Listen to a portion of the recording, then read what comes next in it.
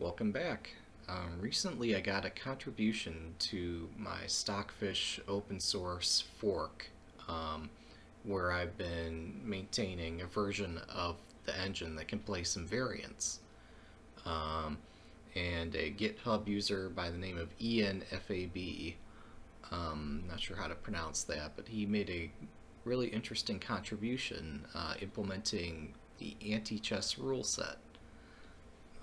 So I'm looking forward to trying this out on my Lichess instance. So here I am, logged into my server.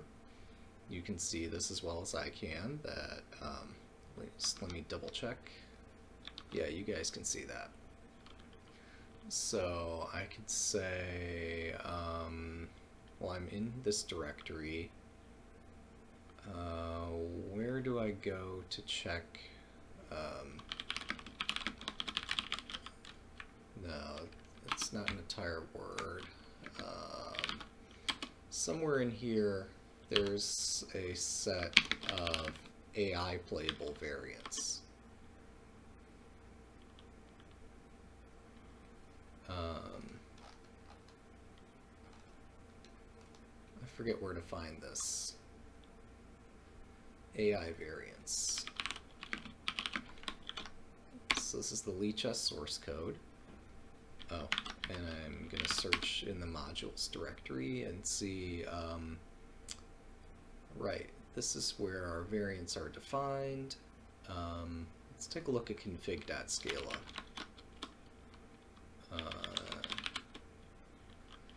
Right, so here we got King of the Hill, Racing Kings, 3-check, Atomic Horde, and From Position. We're going to add one more to this. We're going to say, we're going to assume that it knows how to play anti-chess. Now I have to remember, where was it defined that we send special parameters to the engine when we're playing variants? That's somewhere in here.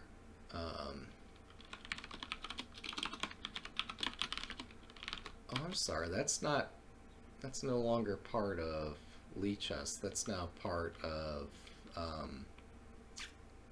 what's it called? Oh, Fishnet. I have a working Fishnet directory here. So if I look for Racing Kings, I should be able to find that here.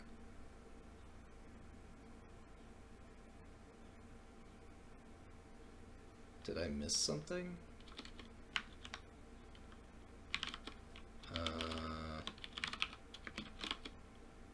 Yeah, here we are. I must have spawned some kind of infinite recursion with that particular grep command. I don't know how, but alright, so if we're going to play anti-chess, we're going to need to tell the engine that the variant is anti-chess. So where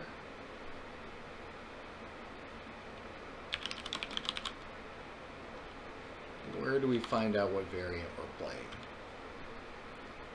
I'm just going to assume I coded it right.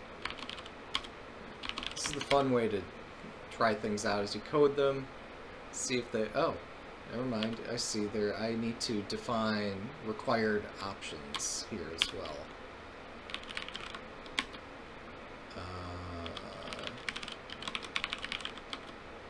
So let me go over here. We're going to add in UCI anti-chess. Try that out. I think that's it. Now, I'd be surprised, shocked, astounded, flabbergasted, etc. if this all worked. Let me at least make sure I've got the right Stockfish. Git log. Yeah, we added anti-chess variant support on this one. So, whoops. Let's just rebuild Stockfish. and then I'm going to launch Fishnet, and then I'm going to launch Lichess, and just see how far we get with this.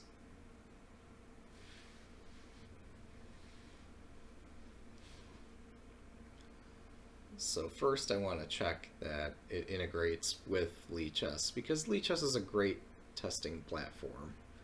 Not that it's simple, not that it's particularly elegant or anything, but it's really visual. And that kind of thing works well for demonstrating things on a stream, just to show like the actual process of developing software. We could demonstrate some of these use cases on an interactive screen, an interactive web page even. So it's not just me interacting with this server, but anybody could theoretically log in and play against it.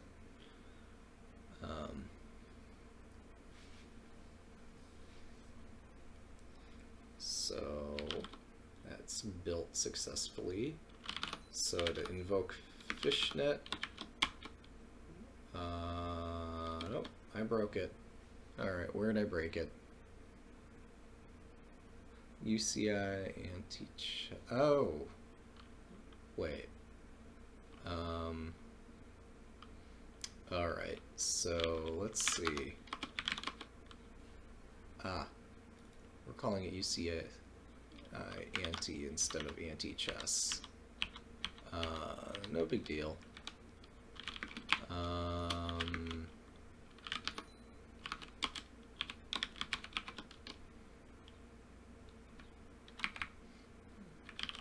Right, because these are all types of chess.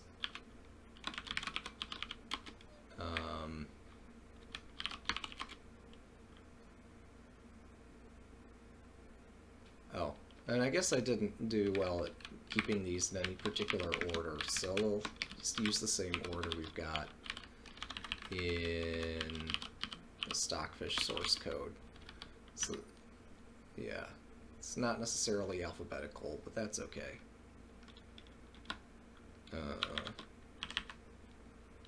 Let's give this a whirl. Alright. Start up Lichess. I just proactively typed in run. To start Lichess, you have to invoke the simple build tool, SBT, which invokes, you might even see the command here momentarily.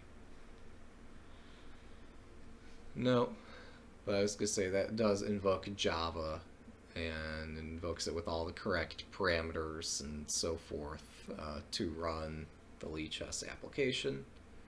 All this really verbose logging here is Fishnet trying to repeatedly connect. And yeah, here we are. Here we go, like preloading modules and so forth. These are the things that you see when it actually we've had some success invoking the not Stockfish, invoking Lichess.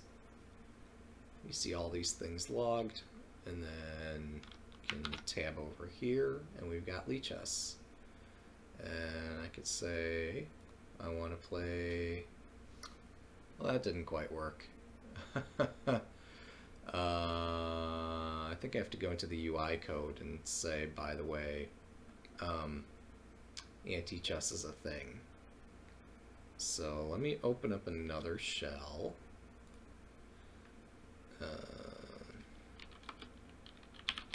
And let's see about that. Great thing about the SBT, or I guess about Lichess, I'm not sure about how it works per se, but great thing is that while in one tab, you see I've got like multiple tabs open here. So I've got one shell where I've got Lichess running. I've got another shell where I'm able to edit the source code of the running instance. And I'm thinking that somewhere here I forgot to do something to enable anti-chess in that particular menu, this menu here, where we're listing all the variants to select from.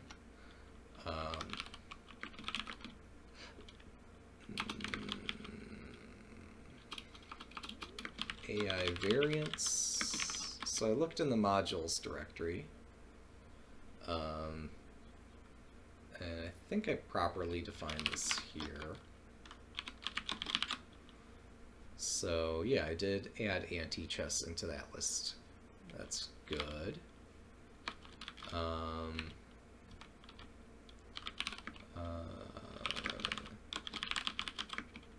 But is there anything in the UI part of this where I've got to set some variant options? I thought so. Now let's check out setup helper.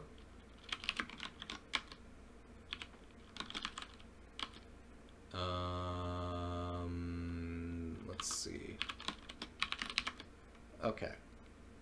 Translated variant opening choices with variants. I'm just going to copy this. And here we see translated AI variant choices. So I'm going to paste that there. And then we're going to try reloading this page. That's going to trigger some compilation over here. Here we see compiling one Scala source. Did I edit a Scala file? Yeah, I did. So that is going to require some Scala compilation. There's some negative feedback because I'm running everything in the same shell. But okay, now do we have... Yeah, we got anti-chess now. Stockfish AI level 1. Alright, just give Fishnet a minute to wake up. Come on. Let's try that again.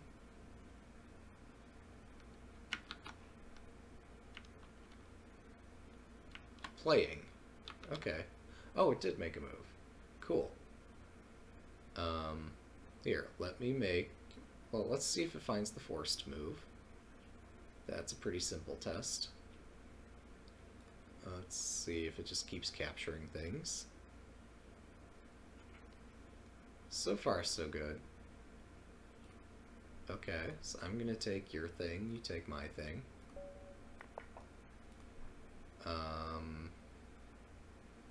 Okay, take my queen. Take my rook.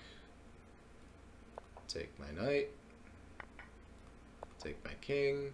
It probably doesn't need to spend as much time thinking when there's only a single legal move, but it doesn't know that.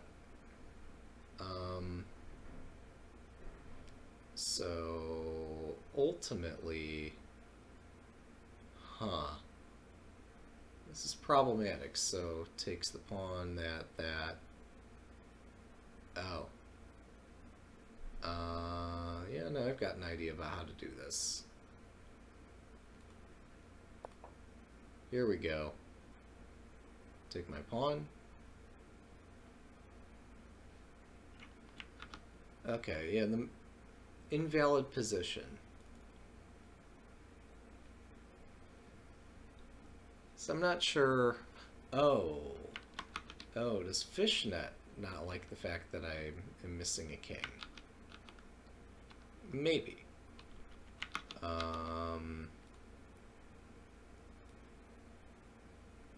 So we're gonna take a look at the Fishnet code. Let's see if I can find that message.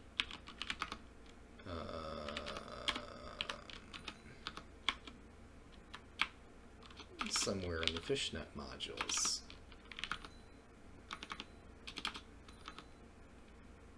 What were the modules they're called? Modules under Fishnet were... I thought it was called modules.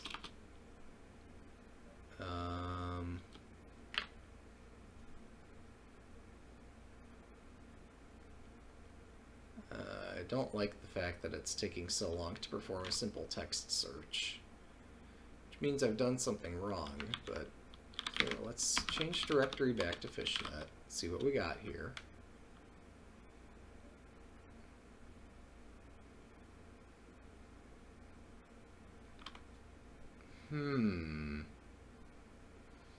I could have sworn that this fishnet thing had a directory called modules.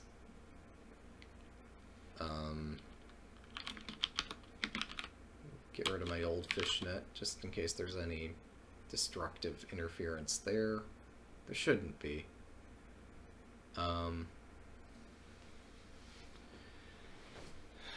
Truly, this is confusing. Get status. Am I missing anything here? Get diff fishnet.py. Yeah, well, that's a customization I made myself there so that analysis is unbounded on depth.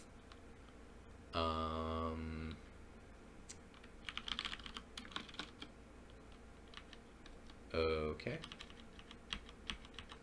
Here, let's search for this invalid position on message. Okay, there it is. So how is that communicated?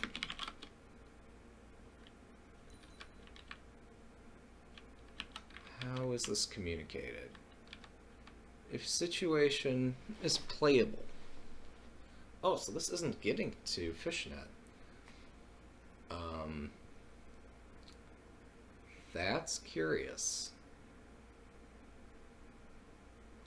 So somehow the game's considered not playable. Okay, well, let me see if I can find the definition of playable.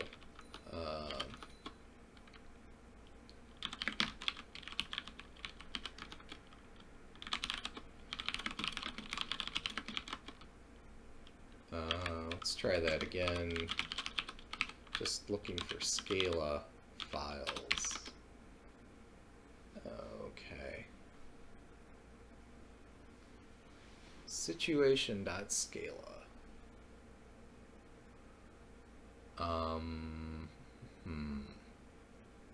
Oh, playable by AI. Okay. But that's not what we're testing. No, we're testing, is this a playable game?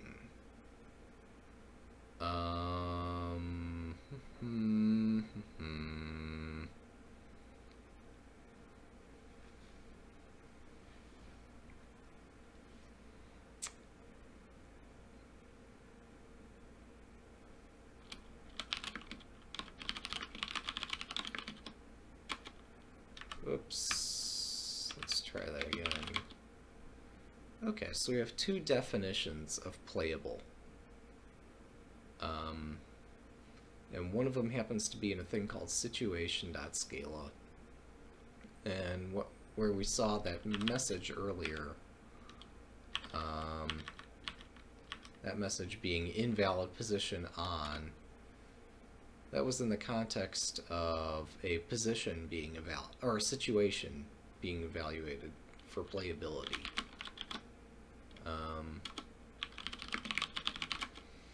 Okay, so here's our definition of playable. Equals board valid strict and not end and not copy dot check. Okay.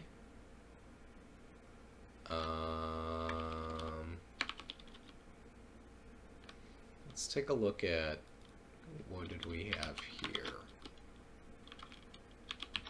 It's looking for invalid position. So this is calling situation playable with an argument of true, meaning that it's got to use strict validation.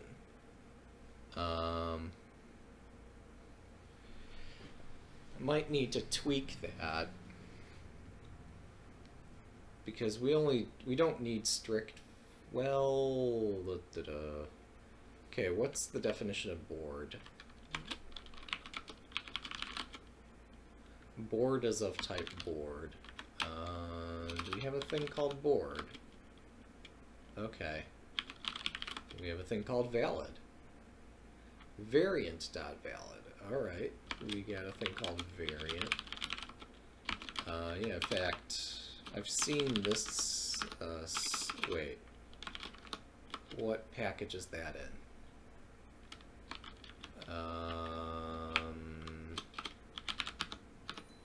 Yeah, I've seen this. I'll call it a class, but it's not a class. As a language you want to use for relaxing projects, is Scala a good option? I'd recommend learning more about Scala if you're seriously considering using it for a relaxing, well, not for a relaxing project, but if you're seriously considering using Scala, I'd recommend trying to understand what it is first.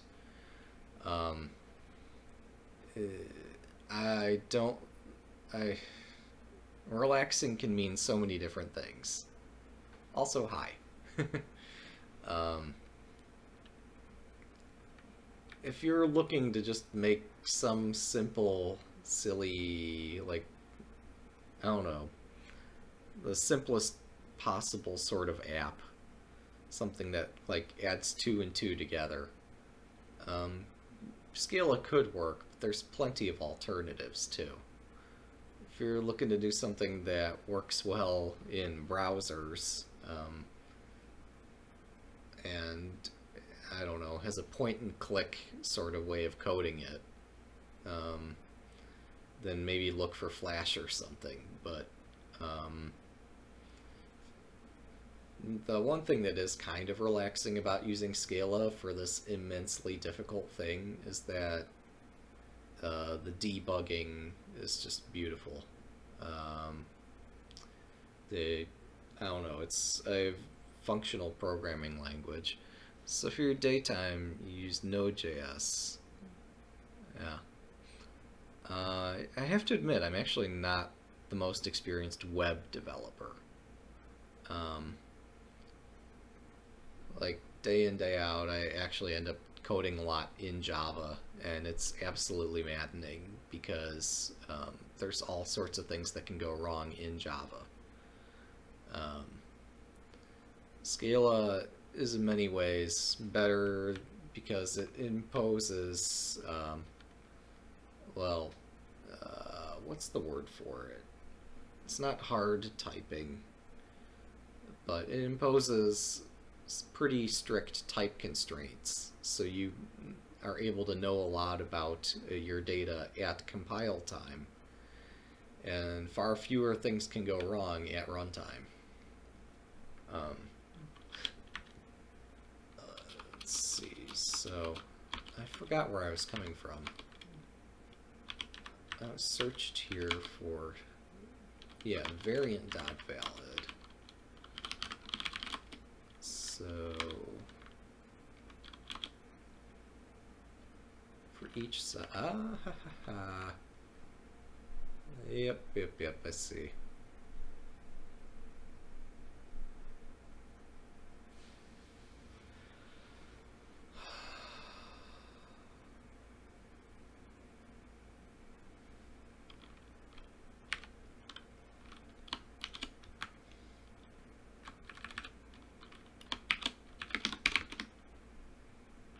There's got to be a way to check, is this variant anti-chess? But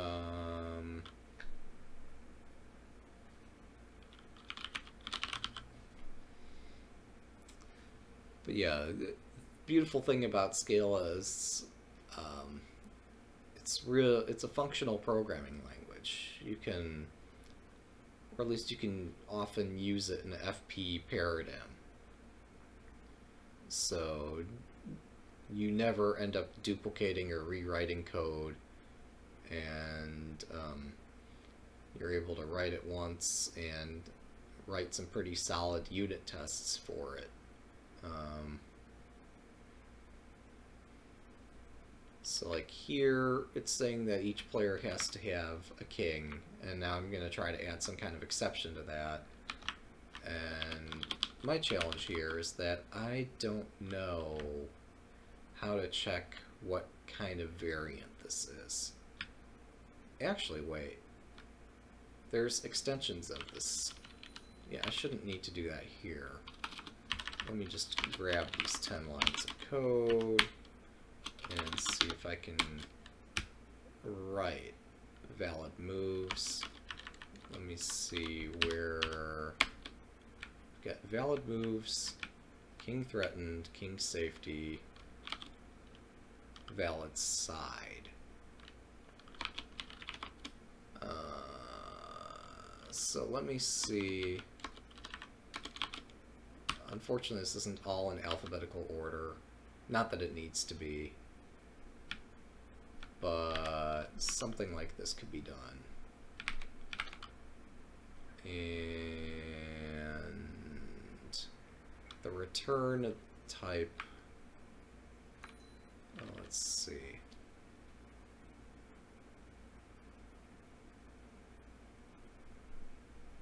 The return value is going to be these last few lines minus this one.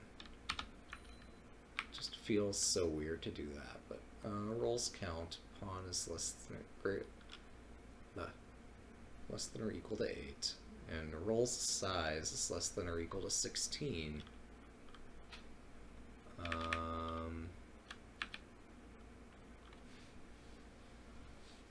Yeah, and pawns on the promotion rank. That looks valid to me. So that's good OOP design. Could have been factored a bit better in the first place. Alright. Oops, my copy and paste goofed. Where did I goof here? That's not it. What did I... Huh? Surely I changed that file. You lie, computer. You lie. So...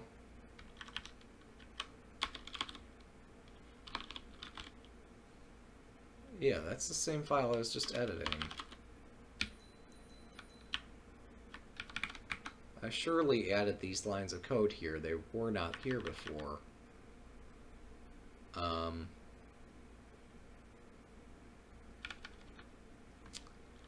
Well, that's interesting. These two lines weren't there before.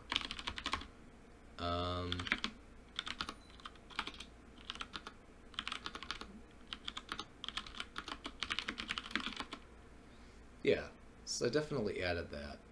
Oh, so I have to use the word override for overriding things. Oops. Now, of course, I've changed my context.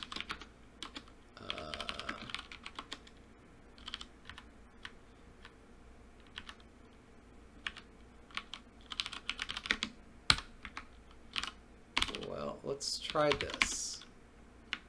All right.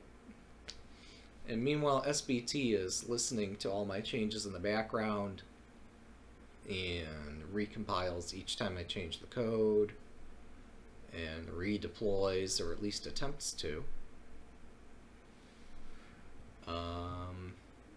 Yep, so notice that I dropped a socket connection, but there's nothing that I could have done about that. And now if I refresh, we would expect, at least I would expect, the game to reload. Hopefully the engine will make another go at this position. Cool.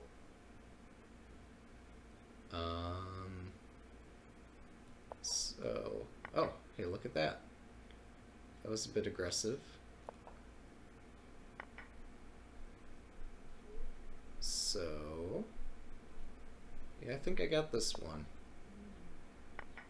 Pretty sure I'm winning this.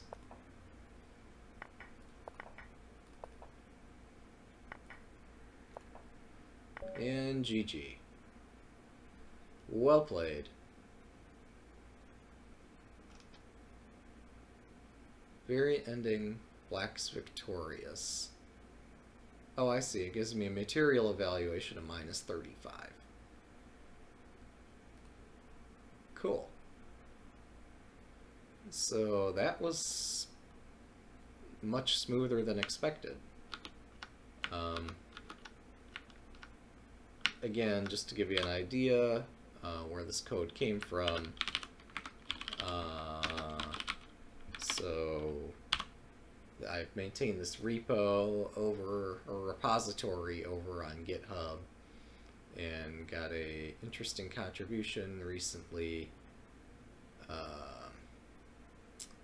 Our good friend here, Ian Fab.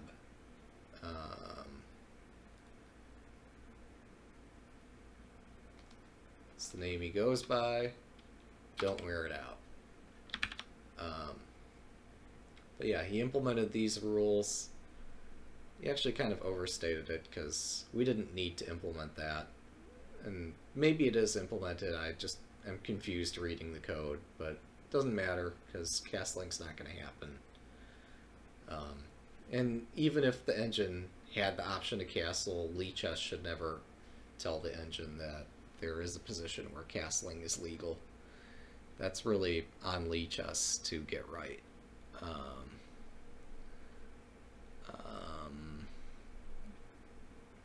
Promotion to king is allowed. Oh, I should test that out. But yeah, we got this awesome code contribution, done some testing, reviewed the code, had some comments back and forth. Oh, cool.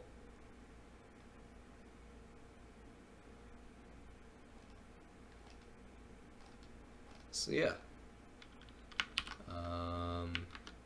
So next up, now that we got it working, we can have some fun with this stuff, right? So yeah, just FYI, check the title, and if you're watching this video on demand, check the link. You can go play against the engine there. Oh, I should have left that GitHub link or URL open, because I don't remember where I was going to go here. But you say, here's all the files, we're referencing that. Oh, I know, it was the move generator.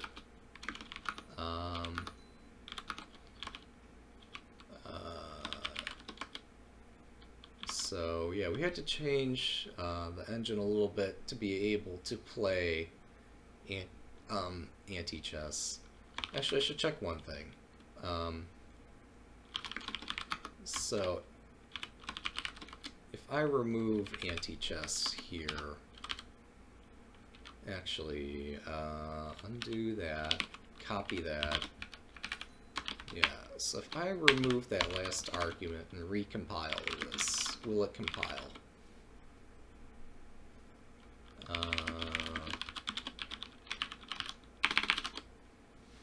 Does this compile at all? So I'm just checking, is it possible for me to run this with Antichess disabled? Pretty sure it is, but never hurts to be too safe for this sort of thing.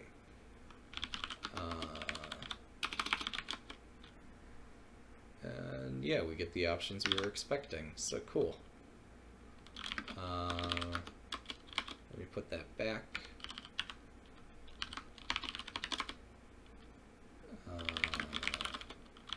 And now I want to go into the move generator and tweak one. Well, there's another thing I have to tweak here.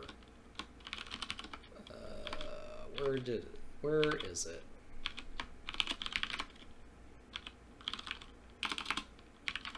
Somewhere here we have a definition of we have a move validity checker.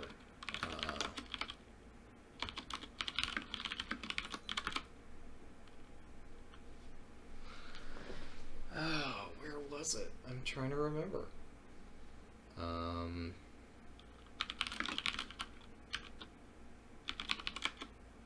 Yeah, it doesn't really provide me much of a clue. But no, I could have sworn that somewhere in this file there's a method that, or a function. Yeah, here we go. The function here is position legal, testing whether a pseudo legal move is legal. A pseudo legal move is just a piece that can potentially go to a square. So it's just literally, well, let me try to explain this, why we have this function in the first place. This function checks whether or not a move can be invalid by virtue of putting the player in check or violating some other check rule, some rule by which a ordinary move such as, I don't know, well, there's plenty of situations in a chess game where a piece could be pinned, or there could be, you could already be in check. I'm really not explaining it well, but yeah, here, 1, 2, 3, 4, 5. I can add in a special rule for anti-chess.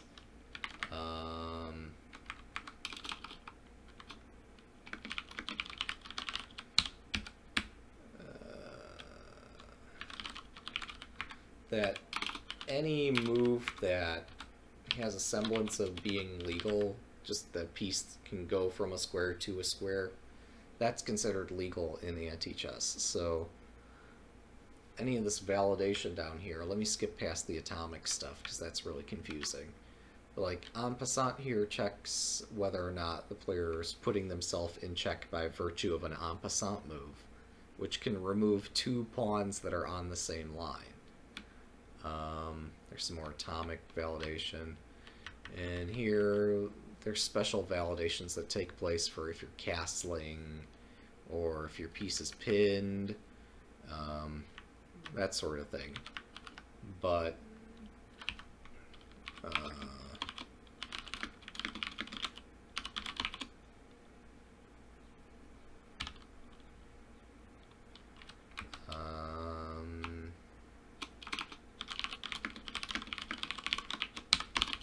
yes, any old move is legal in this variant. Let's see, how far did we get down here? Oh. Wait.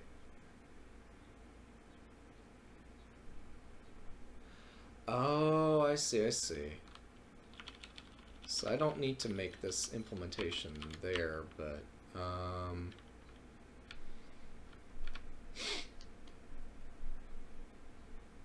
well, attacks from piece on square and square. Interesting.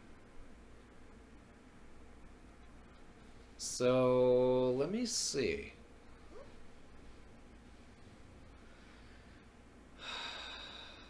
What's the point of this?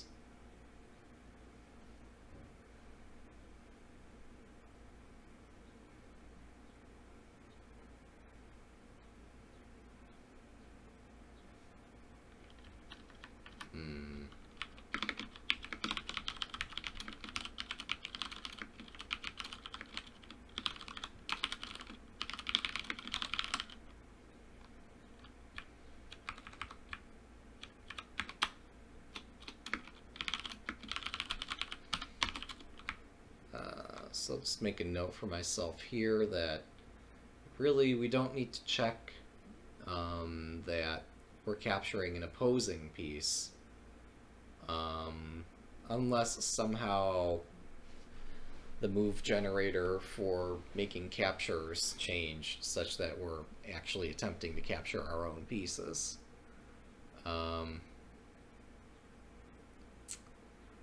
So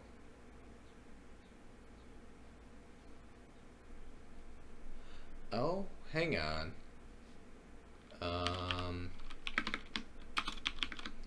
Yeah. I forgot there is a special rule in anti-chess. If a player can capture, that player must capture. Ideally,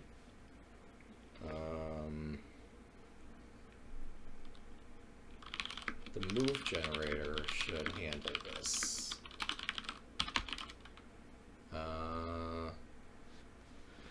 But yeah, no, that's a valid point, that even though there's no checks in the game, we need to still see if there's any captures.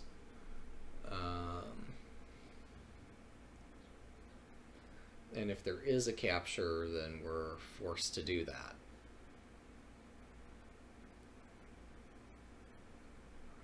So it's not can this one piece capture, is does the player have a capture? So yeah, that is something that would need to be validated.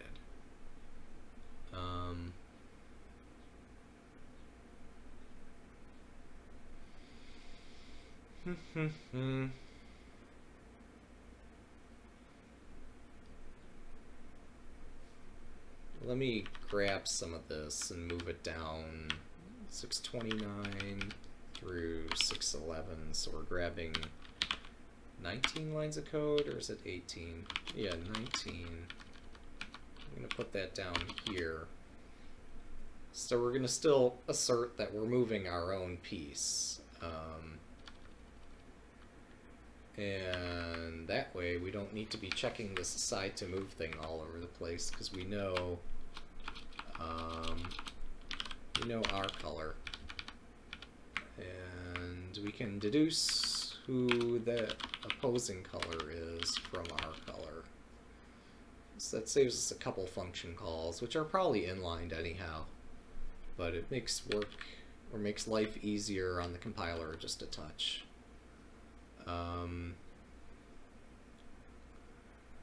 So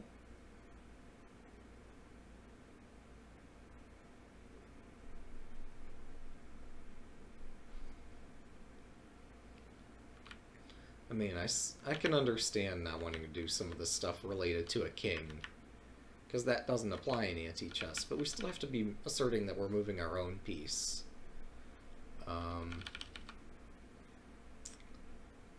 So, yeah.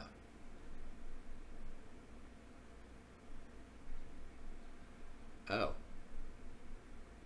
Hang on.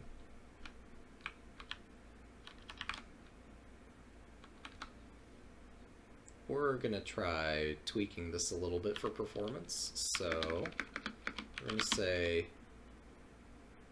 if capture M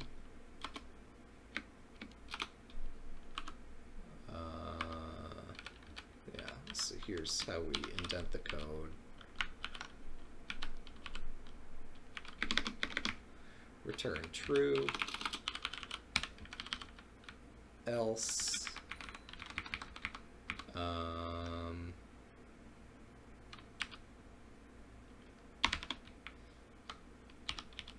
on, so maybe I want to do it this way, and I forget how that's, forget the standard or the convention this code follows for indenting, or I'm sorry, for using negation. Okay. But yeah, if this move is not a capture, only in that circumstance do we need to perform any validation. No, I actually like this way better.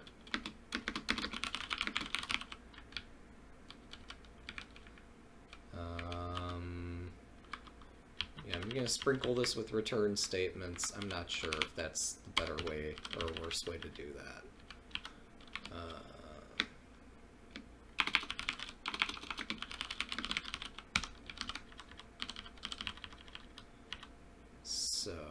something like this.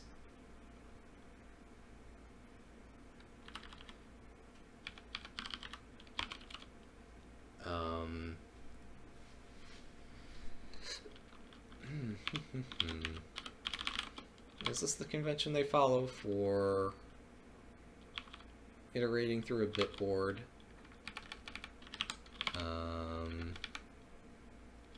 I guess so. Yeah, I guess they avoid use of for loops with...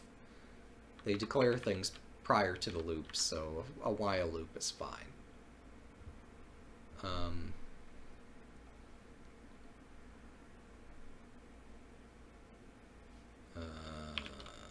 What do they use for conventions for naming things? Oh, this is probably okay.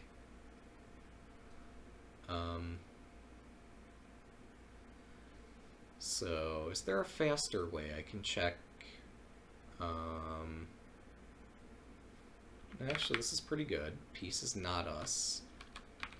I would hope that the compiler recognizes that that's not going to change, and I would hope that that gets inline somehow, or loop unrolling and all that, so like it'll cache or remember or reuse declaration of pieces not us.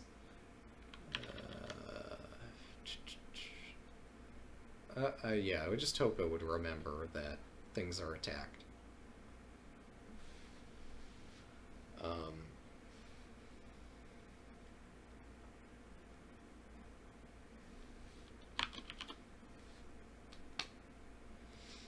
The other funny thing here is like, oh wait, no, there's bitboard pinned, but that refers to my own pieces being attacked. I was gonna say, there might be some clever way to indicate where I'm attacking something and therefore I must capture. But let's not get overly clever with performance tricks just yet. There's got to be a best way to do that. So, okay, so sorry if I'm rambling here. I'm just thinking all over the place. And it is the weekend, so I'm a bit more relaxed here. So yeah, we iterate through every one of our pieces. See if it's attacking anything. It's probably the best way to do it.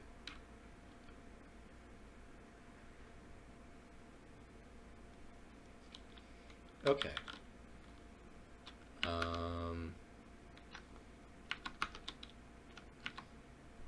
So I've got to restart Fishnet. Well, first I have to make sure that it builds.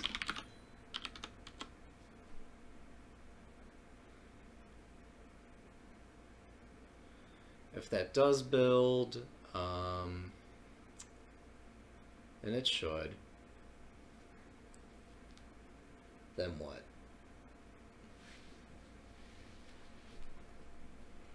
I could always try running it in debug mode. Stockfish itself does have a debug mode that's useful for validating things.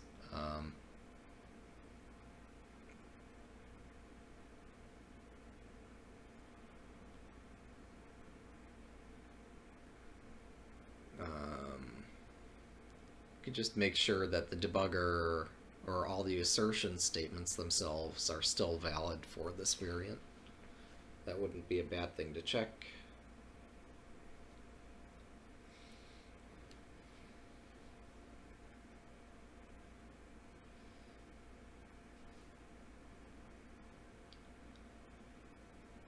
Yeah, let me in fact try that out.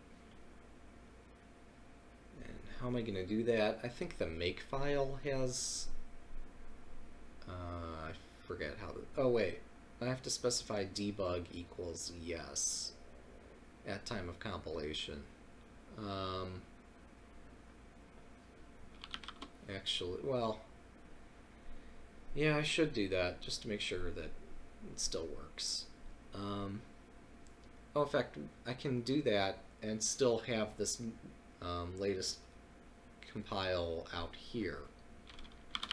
That's all Fishnet cares about, is this particular file, the one that optimized for my platform.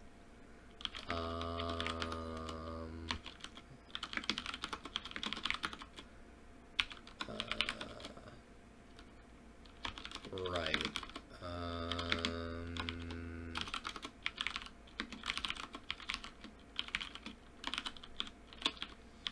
A664 modern.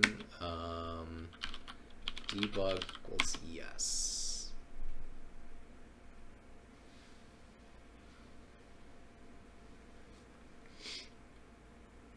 Oh, I should re-enable multi-threaded compilation.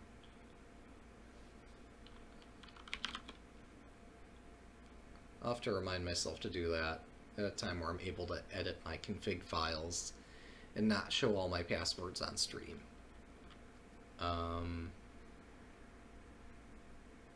It's fine. Fine.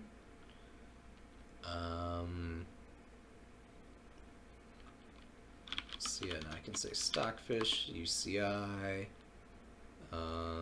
set option, name, UCI anti value true, position start, position, go, core dump. Alright.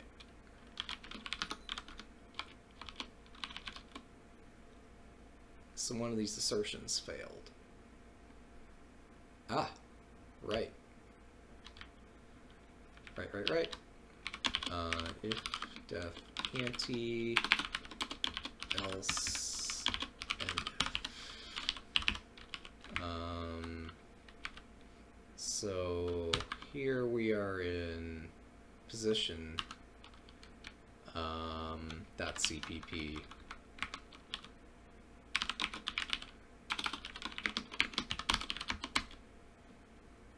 Alright, we're gonna recompile.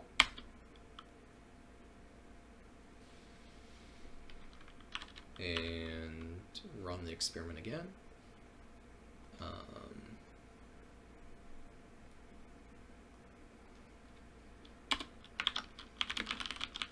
In fact, if I want to expedite some of my testing, here's what you do. So you can do cat and then add a hyphen. So that prefixes that text onto standard in. You can just pipe that right into the program. Undo move also has an assertion like that. Yeah, so where was that? That line I just added. What did I just add elsewhere?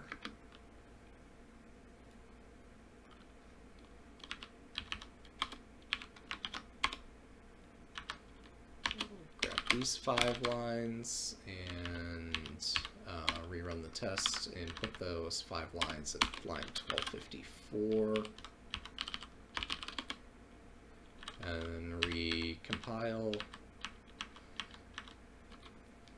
And this is how I can get away with doing things on the command line. Oops. Alright, get diff.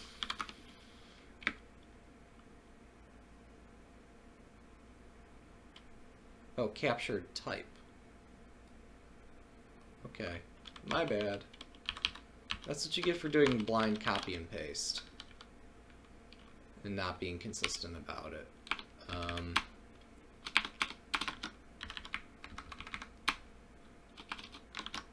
Right, because here you're not... Here we're restoring a type of a piece and creating a piece out of it, as opposed to taking a piece and checking what is its type. I forgot things are a bit compressed in the state of what's needed to regenerate the position. Whereas, like, when we're checking as we make a move, are we capturing the king? As we're performing that check, there's actually a piece on the board. But as we do the capture, all that's retained in memory is that the type of the piece that was captured on that square was a king. and then later on we have a piece type of king, as we are going to put things back on the board and undo our move. And we translate that piece type back into a white king or a black king, depending on who was doing the capturing. So that's the reason for the difference there. So let's redo our test. Okay, cool.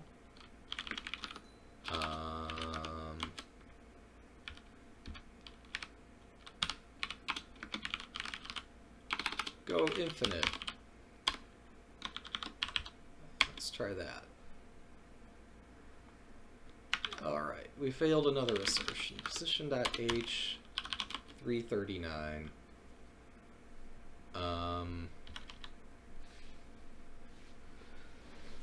So here we are getting the square. We're returning the square for a color.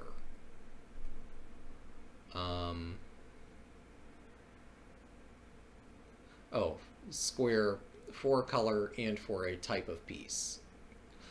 And here we're asserting that that square and that color of piece must be valid.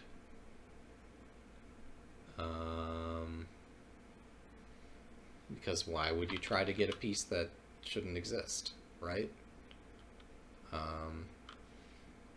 So here we got the program's aborting. We have to figure out where on the stack things are going awry. So we bring out the GNU debugger tool, GDB, and we run Stockfish in it. And we say run, and then we feed in our input and wait for the error to happen, and then we get the backtrace. Position.h, assert.c, position.h, square, position is okay at position.cpp 1615. So yeah, as we do a move, we check, is our position sane, and something about what we're checking here doesn't check out. Yeah, so it's seeing what's the square of the white king.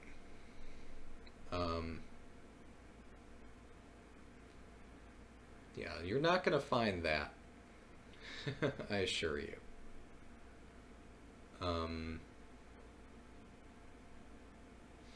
Why do we need that square? It actually doesn't have any importance to us. So I'm going to touch this up a little bit. Wait. If we're playing anti-chess... Okay, this is not properly indented. That's what's confusing me. Yeah. Right, so...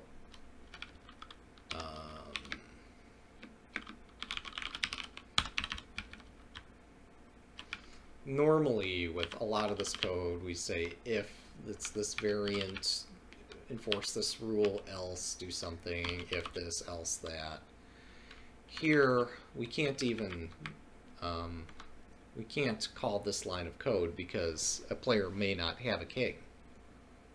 So there are some things we do need to validate, but that whether or not they have a king is not one of them.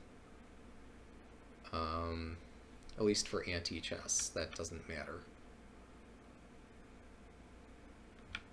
In anti-chess, a player could have no pieces. Although I'm kind of surprised. Wouldn't I also have a similar problem here for horde chess? 339. Oh, no. Here if I have, yeah, here I'm asserting that I don't have a king and returning square none.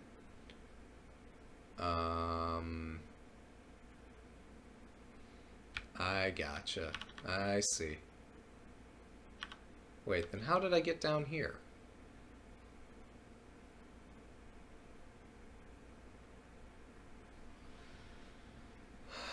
It shouldn't have been possible to reach that line while we're playing anti-chess. Yeah, what gives? Because up here we're seeing, am I missing that piece? And if so, just return none and don't assert any of these things down here. So why does that not work?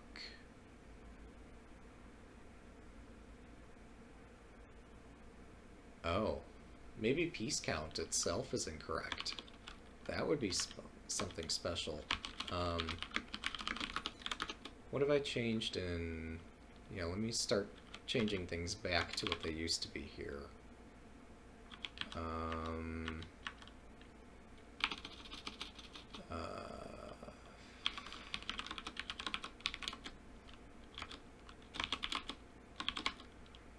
So this used to be up here. We used to have an else keyword to follow. And this is still how this used to read. Although this was not indented correctly, but that's okay. That doesn't change anything.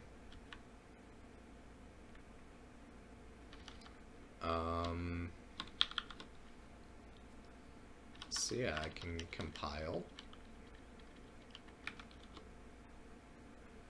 And then figure out why piece count. Well, I mean, surely this is going to fail the test again, right?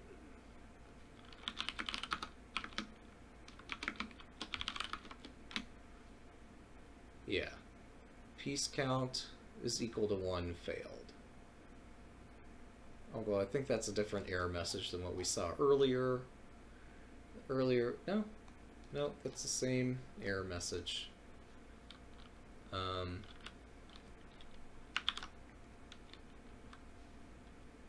Probably with the same backtrace.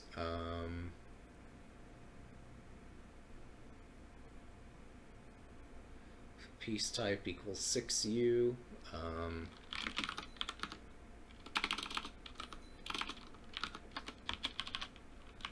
Alright, so what do I do here?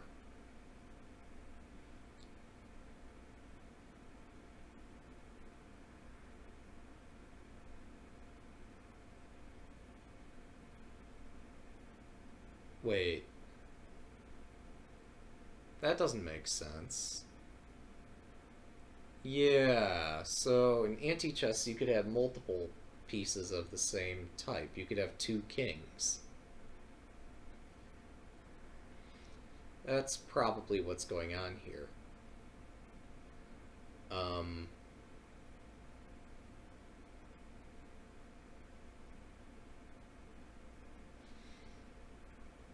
Which I guess justifies what I was saying in the first place, is that for anti-chess we don't need to be calling this particular code.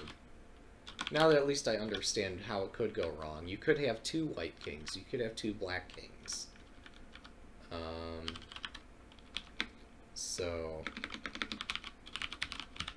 yeah, we're just not going to call that line of code at all for anti-chess.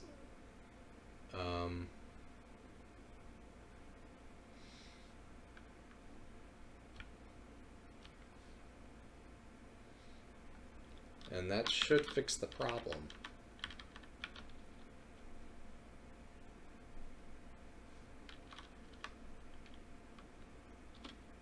Alright, so let's see. Okay, we failed again.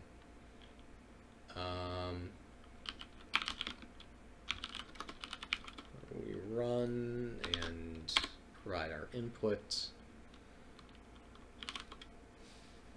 And where are we failing this time? It's search.cpp and evaluate.cpp 920.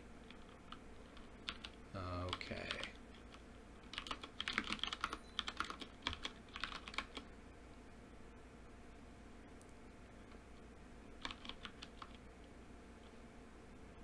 Are we sure that's where it was happening? Evaluate.cpp, line 920. That doesn't make sense that we even ended up there.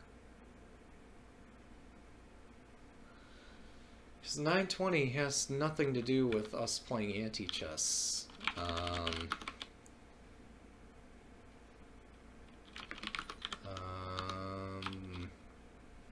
That was evaluate.cpp, line 920. Maybe I mistyped. 920. No, that's special. I don't believe that.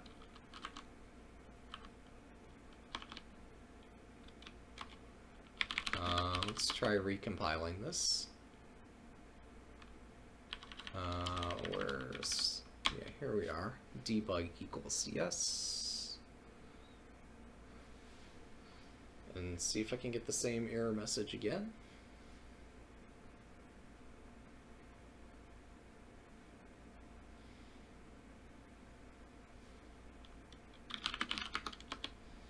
Grab this text, put in my clipboard. Let's grab it for real this time. GDB Stockfish. Run this with my input from the clipboard. And see where things go wrong. Yeah, no, that's... I'm confused. We shouldn't have gotten to that line of code.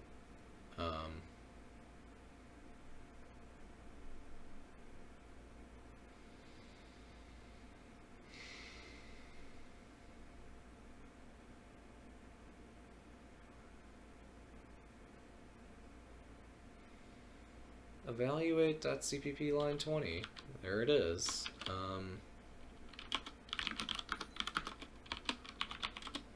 And that's saying we're playing King of the Hill chess.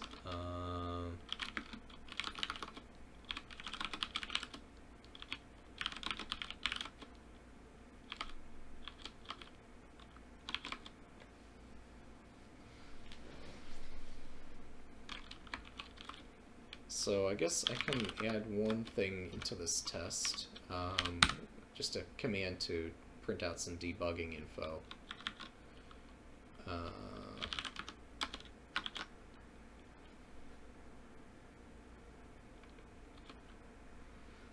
I guess that debugging info does not include which variant we're playing.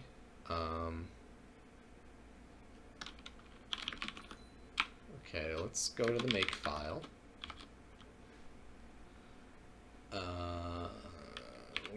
Where is it that we're specifying the optimization level? Oh, it's capital O3, not number O3.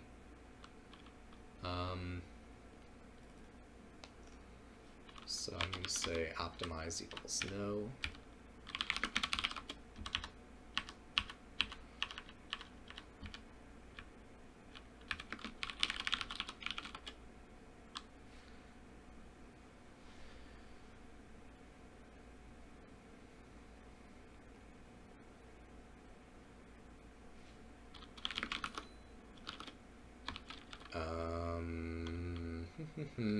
Let's see, where do I go here? I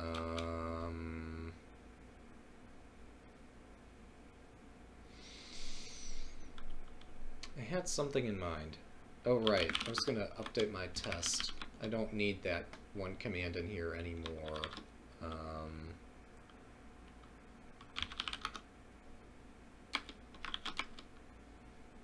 So it's going to execute slightly slower, but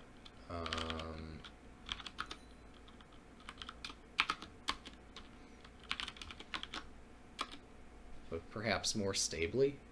I don't know. Okay, so now it's telling me that we actually are ending up on line 1021 of evaluate.cpp.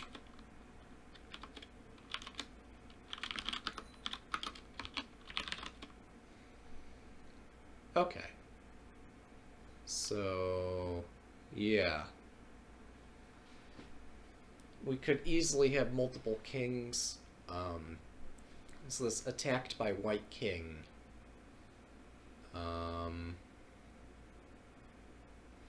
That's something we don't need.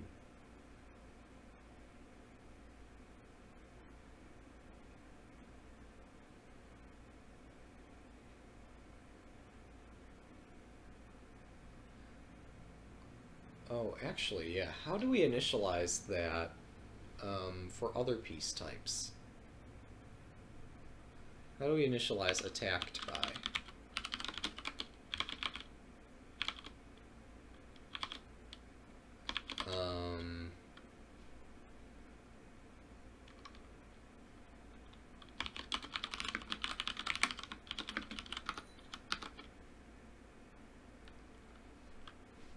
So here's all the things we do with attacked by.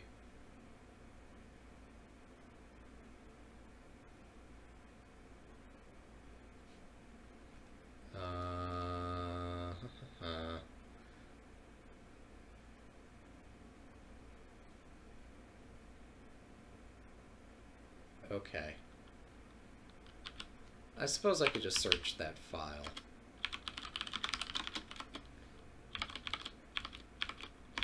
Wait, attacked by 2? Are squares attacked by 2 pieces of a given color? Okay, good to know.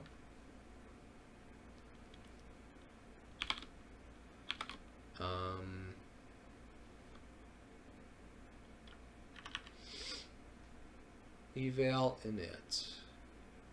Attacked by them all pieces is to include bitboard B. Oh.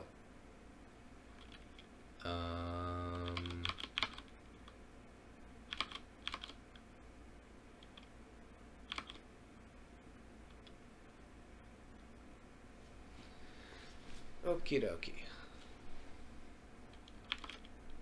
But yeah, somewhere here it defines squares that are attacked.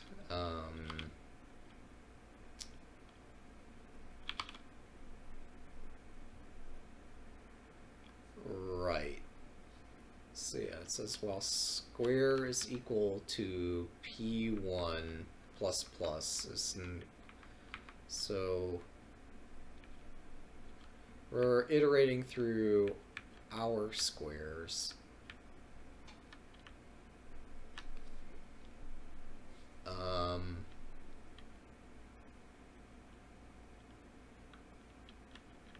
kind of curious here, though. So this actually does populate, including squares attacked by the king. Like, it seems that one thing that could be checked in this loop is the king the type of piece that's on this square? And if so, just continue on to the next piece, because we've already taken care of that, no?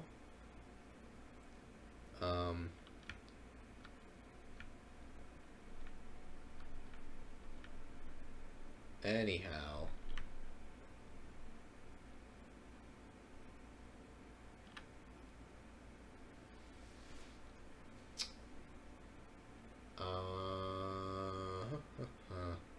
Yeah, I'm not seeing where this, which sets up what, here this method defines the attacked by array or bitboard. But having set that up, yeah, that's funny. Okay. Well, so now I've got to come to terms with what do I do here. We're assuming that each player has only a single king, which is just wrong. It's causing problems, or at least it's causing assertions to fail, and likely causing evaluations to not be correct.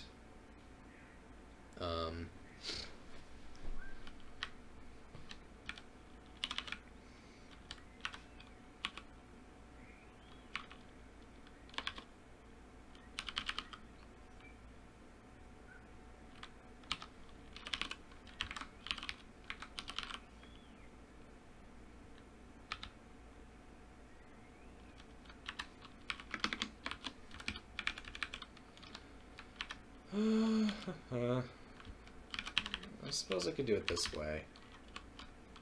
I don't like that, though. I'm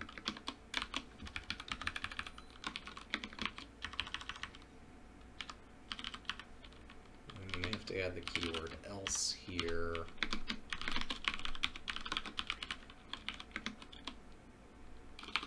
And I do want to initialize that attacked by vector, but I'm not sure that that's the right way to do it here.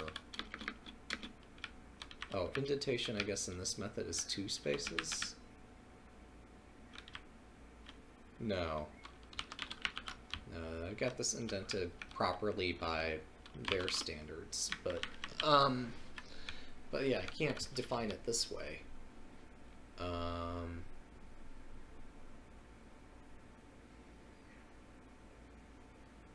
I'm not sure if I even need these to be defined, honestly, but,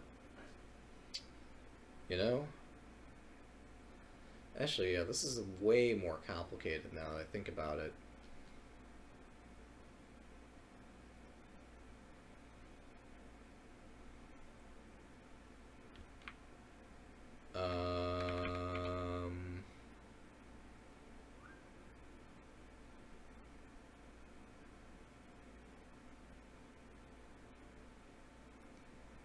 But yeah, is there some way I can iterate through my... Well, yeah.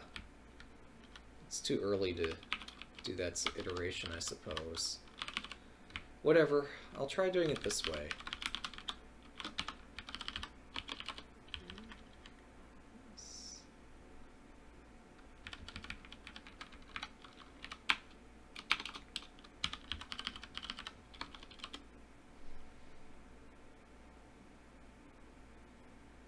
I suppose that'll have to do.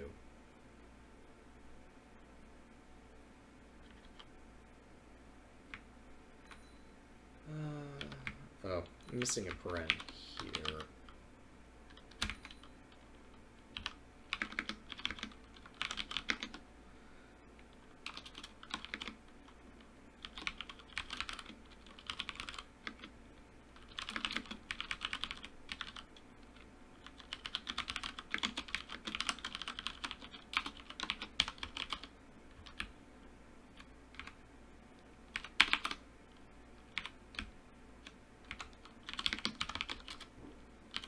Yeah, well, I mean, that's really open-ended. I'm not going to put a to-do here, or to-do comment, unless there's some kind of clear direction I can give to it. For all I know, I should at least add a comment while explaining why I did this. We have multiple kings in...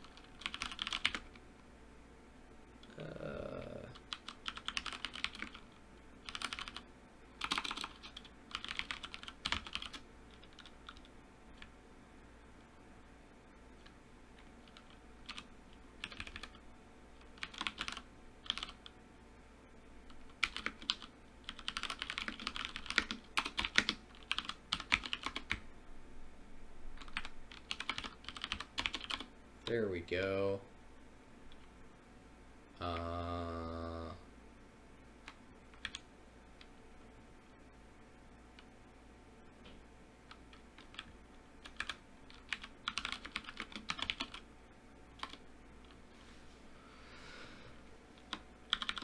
I'll just assume that that's okay.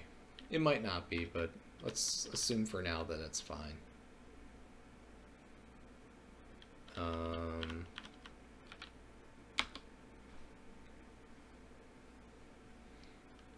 And we're gonna try our test again and see what error message do we get this time.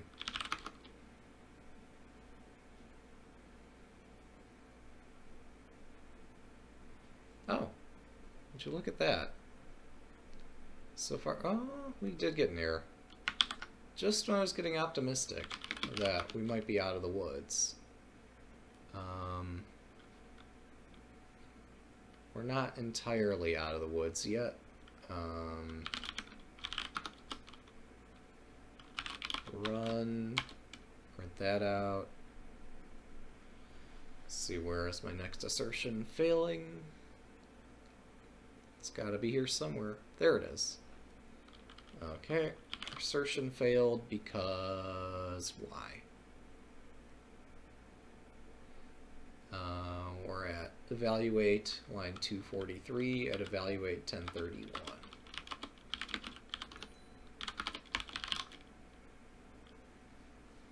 Pinned pieces. Okay. Pinned pieces would kind of assume that there's a thing to be pinned to, no? Let's take a look at pinned pieces. Slider blockers. Oh, yep. As I was saying, this implies that there's something to be pinned to. So we're going to go to 243 here again. And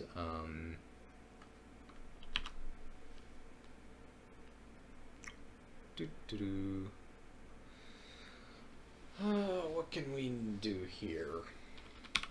If def antichess else, or just end if.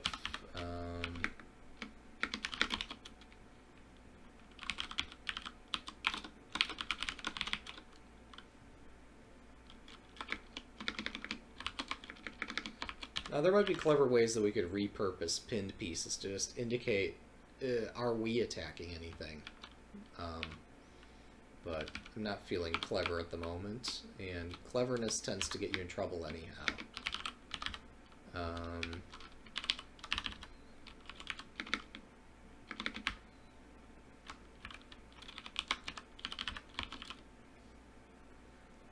Oh, hang on, this isn't looking for a single king. This could handle there being multiple kings. Not that there are, but it could handle that. But is this the place I want to put this code? The more I think about it,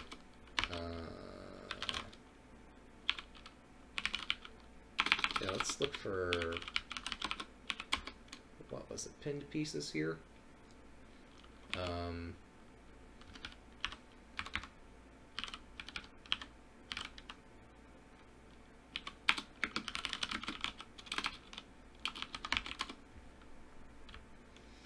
Let's follow the convention I've, for better or for worse, set down here with indentation.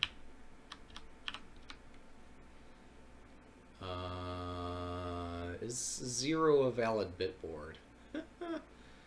Okay.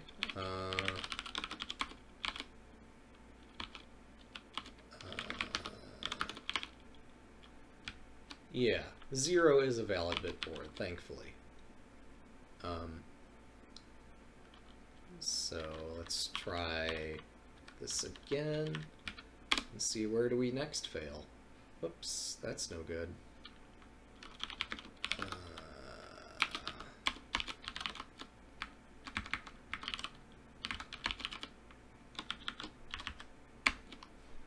There we go.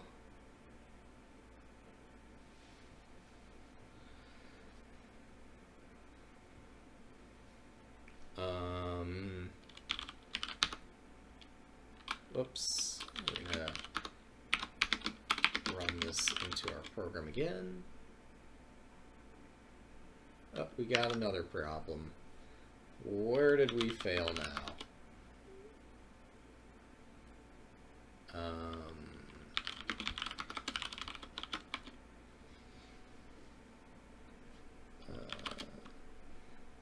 Where are we here? Evaluate 1044.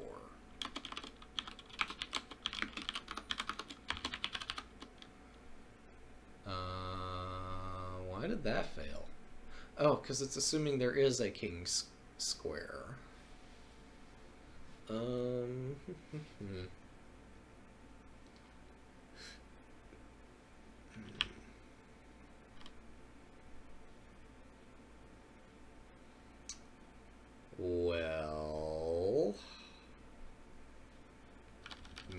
the solution's something way out of the box here.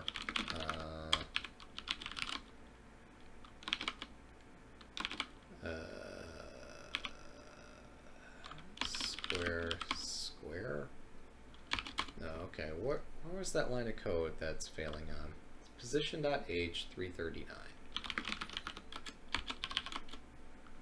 This thing.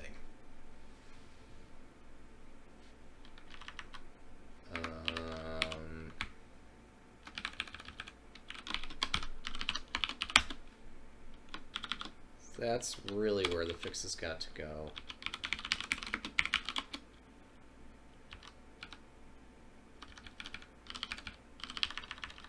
And hopefully this doesn't cause problems elsewhere. Oh, where was I?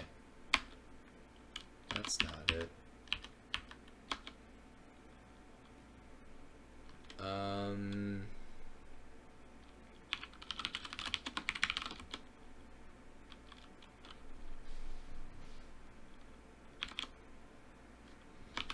Actually, what have I changed here?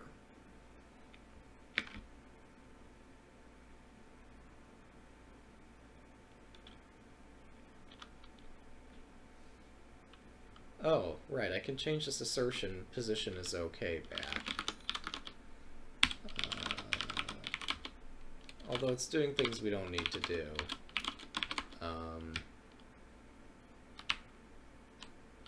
But yeah, for the sake of the structure of this code following a pattern, let's do that. Let's see.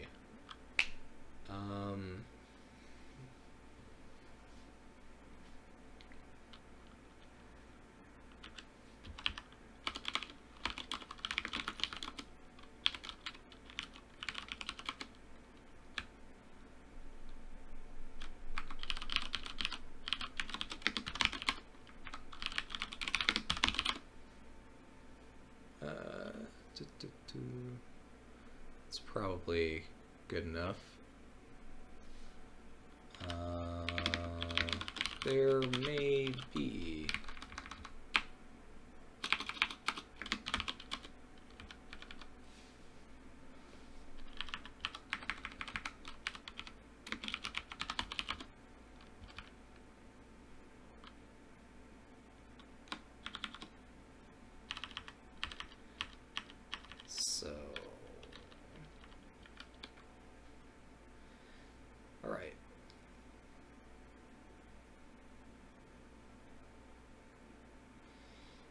Compiles, and does it run? Oh, we've made it this far without a problem. Nice. So if this makes it to, say, depth 30, maybe something less than that, I can feel comfortable about recompiling this with optimization turned on and retest this to see if the optimized code also has problems. Oh, no, we got a problem.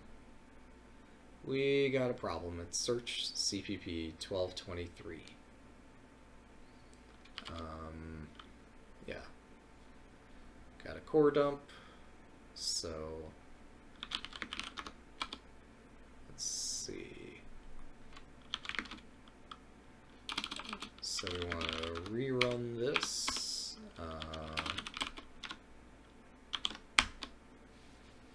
And see if we can get that same core dump to happen. Assuredly we can. And when it does happen, this time now that we've got the debugger tool running the program through its paces, I can get the backtrace as to how we got this invalid evaluation of a position.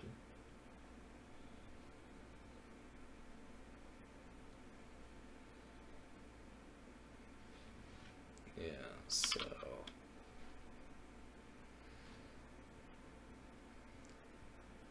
I don't know what the value was that caused the failure, but we're at line 1223. Okay, That doesn't tell us much. We can see that alpha was minus 240, beta is minus 239. Depth is a 1-ply search, looking for a cut node. But yeah, ultimately I'm going to need to augment the source code to see more about how we got this invalid value here.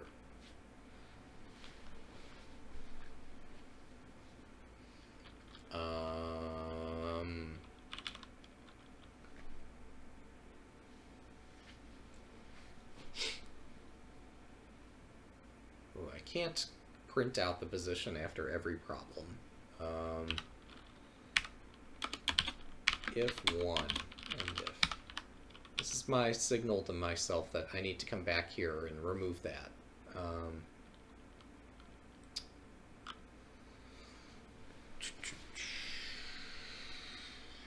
So we're going to say if this condition does not hold true,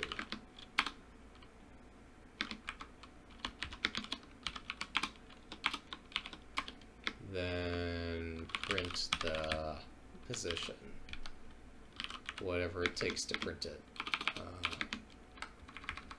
And I forget the way to print that out.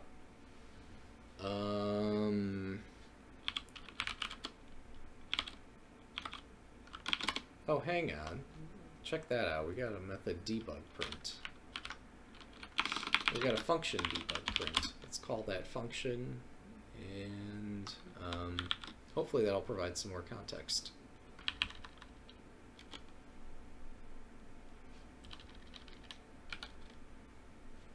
It's probably not going to provide all the context we need.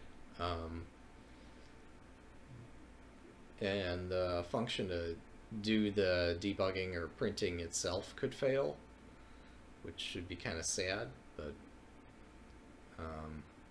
hopefully it'll give us some clue as to what the position sort of looks like around the time of the problem.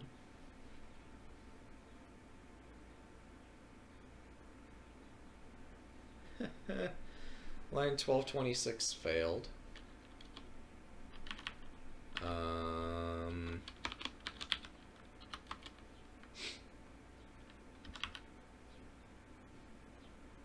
Wait. Okay, I'm guessing debug print didn't... Why did that not do what I hoped for?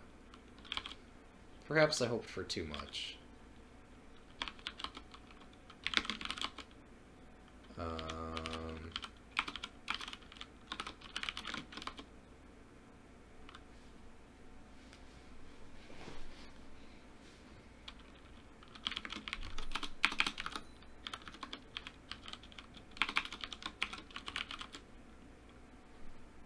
Oh. Yeah, no, that's not what I was looking for at all.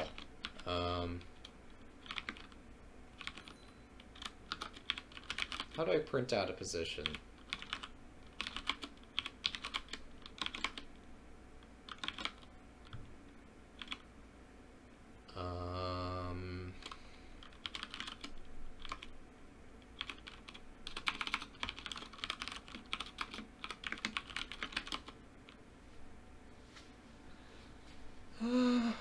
Oh, yeah.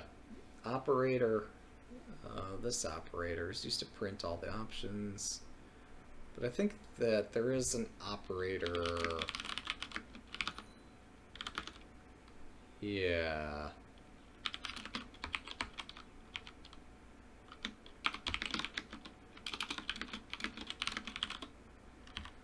I typoed.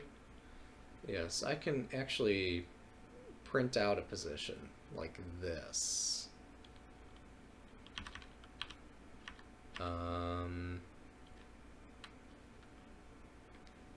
Now, where was I trying to add that printing? That was around here. That was in search.cpp.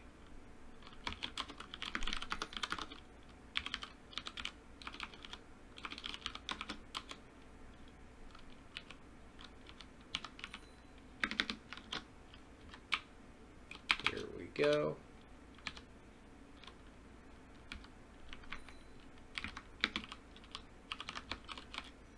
Yeah, I know I'm going over the 80 character limit, but that's okay.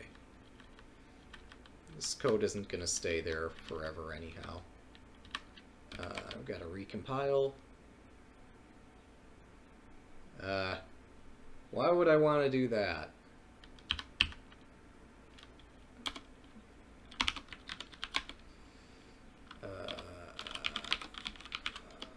Oops. Why would I want to do any of that?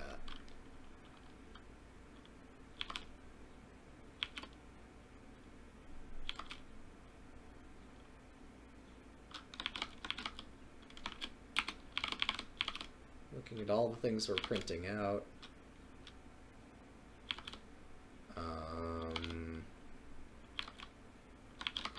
Oh, that's kind of interesting too, but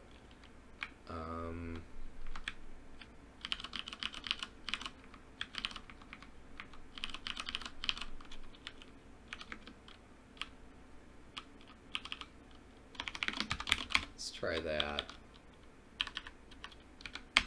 Compile.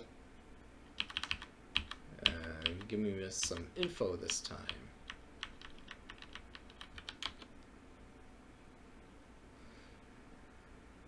Please tell me what the position was. Where are the problems happening?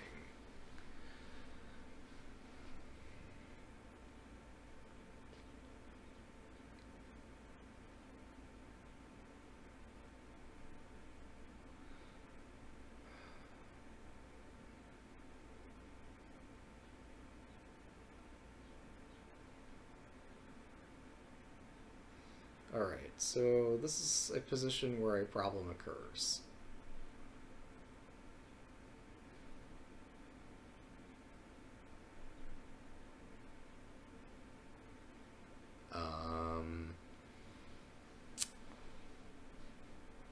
Yeah, that doesn't tell me too much now, does it?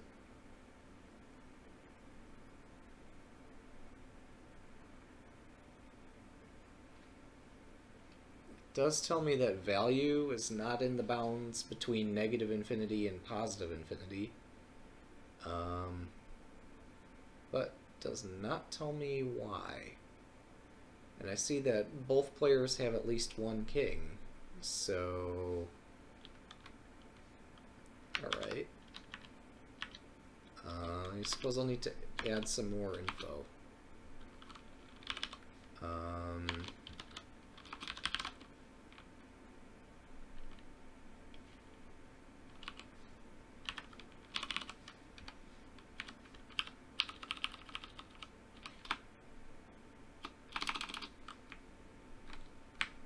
So here, move goes by the name M. I don't suppose that I have a thing called CNT inside this function, so I don't need to have that here.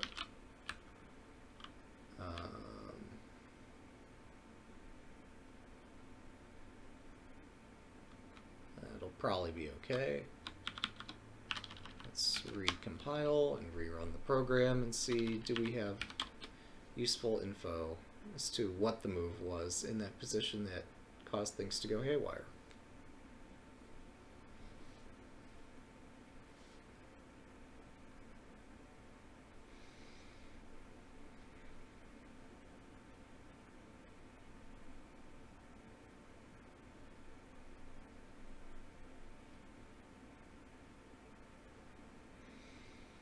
So I guess what I'm trying to do at this point is make the program resilient to conditions where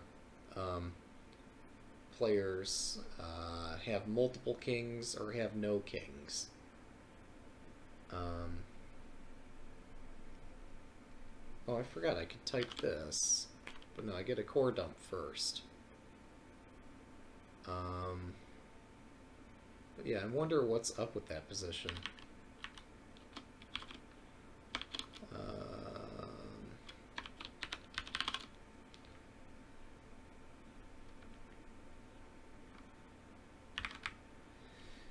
Well, while I'm at it, let's put that on its own line and string all this together.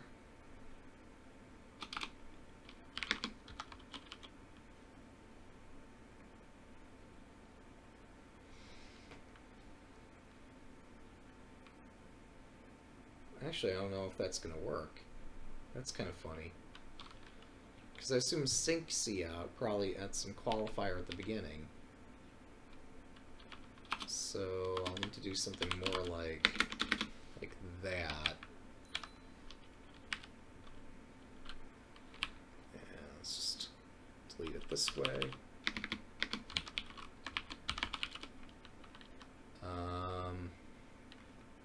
I'm curious what the value of the variable value is. So let's see if we can get that printed out.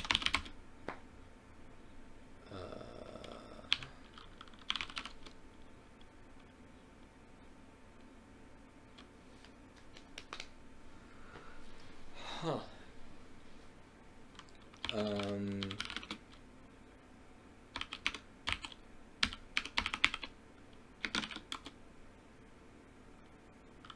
Oh.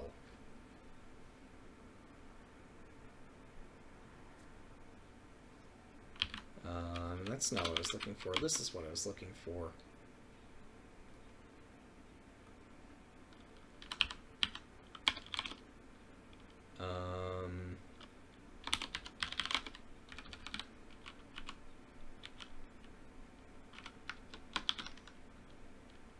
Right, so I've got that in my clipboard, so I can just paste that in here.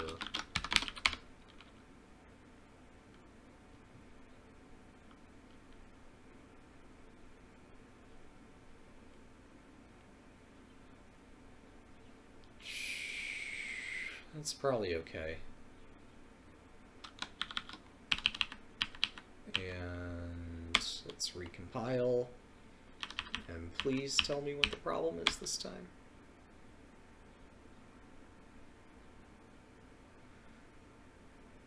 So hopefully this will provide me the information about how it's coming up with some crazy evaluation of the position. It's probably really confused by the fact that I'm ignoring the king locations. Or yeah, each time we're asking for the position of a king, we're just saying, you know, the king's not on the board. Because kings are not royalty in this anti-chess game. Ah, passed pawns.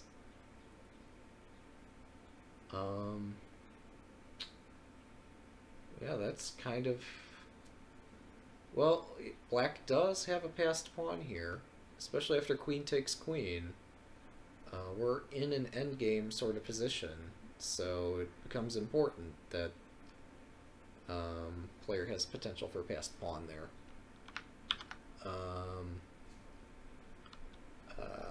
So I gotta figure out what to do about that.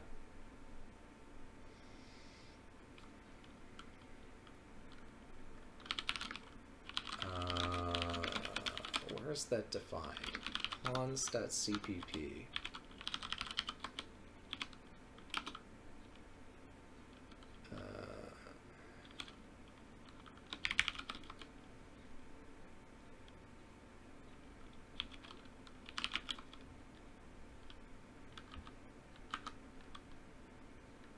Oh, are we measuring the distance from the pawn to the king and deciding how much of a bonus to assign for that pawn?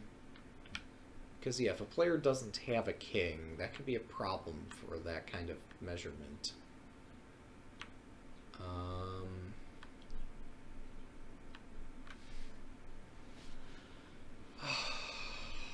Dot, dot, dot.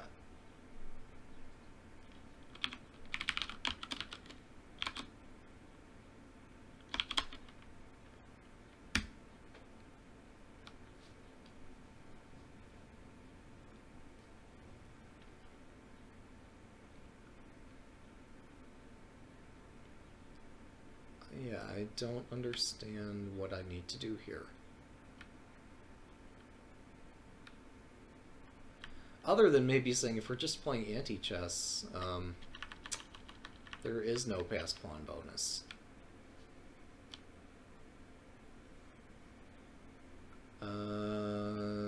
Okay, here's score. Score is equal to 0. What do we eventually return here? We return score. Yeah, having passed pawns in, well, it is a virtue to have a passed pawn. It's just not anywhere near as strong as it is in a normal game. Well, I don't know. It's complicated. We'll put it that way.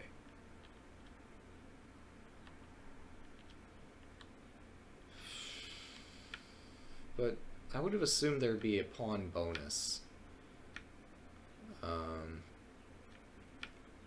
for, well, something here.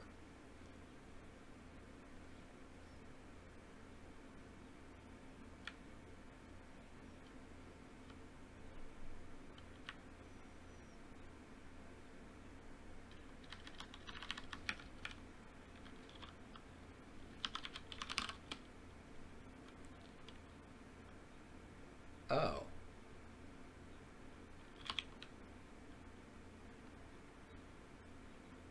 Well, that's fancy.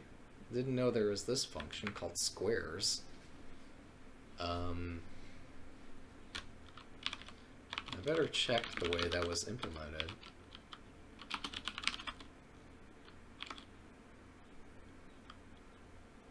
Okay.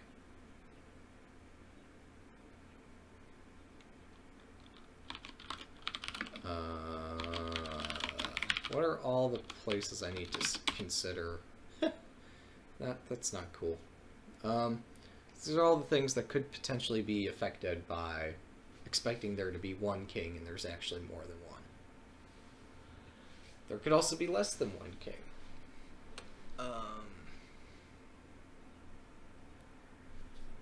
Right, so there's a thing here called king distance.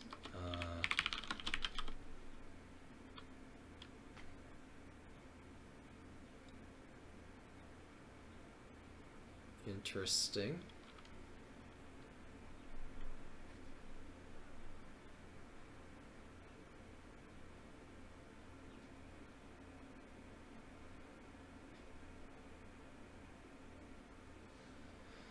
File distance of the white king to the black king minus the rank distance of the white king to the black king. Well, yeah, the kings are definitely on different files. They're in different ranks.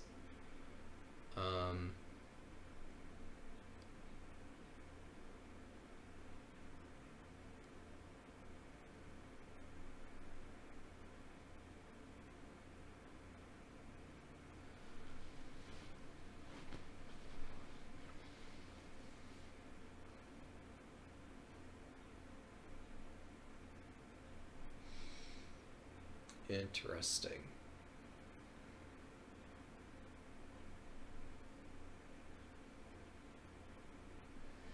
So yeah, this concept of king distance doesn't really apply in anti-chess.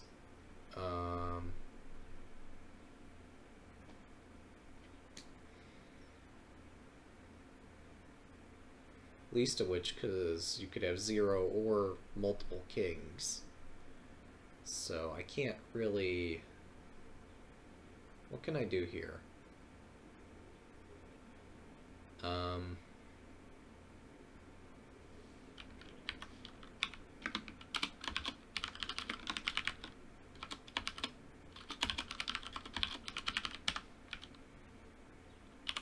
So I'm going to need to declare this and then separately define it.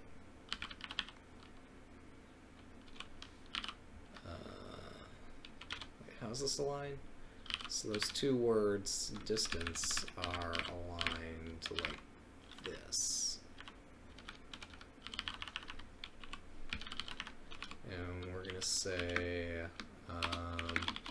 if position is an anti-chess game,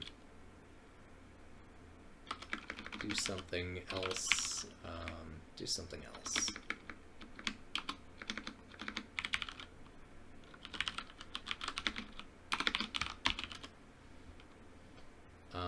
Does it make sense to do this?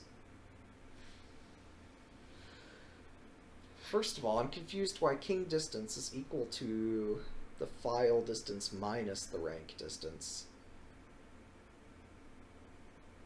That seems confusing to me.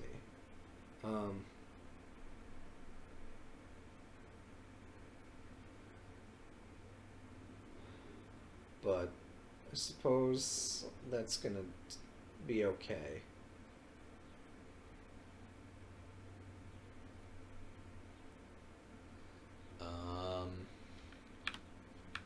Because there's, I mean, what else can you do here? I mean, if you've got 3 kings and your opponent has 4 kings and you both have passed pawns, it's kind of difficult to measure king distance at that point. So I suppose this is what the best we can do here.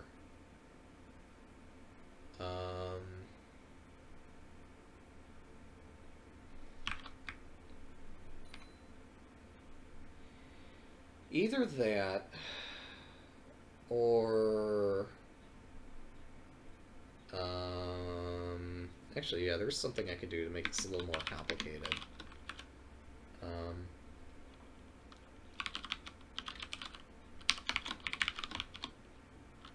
No. We're not even going to try that.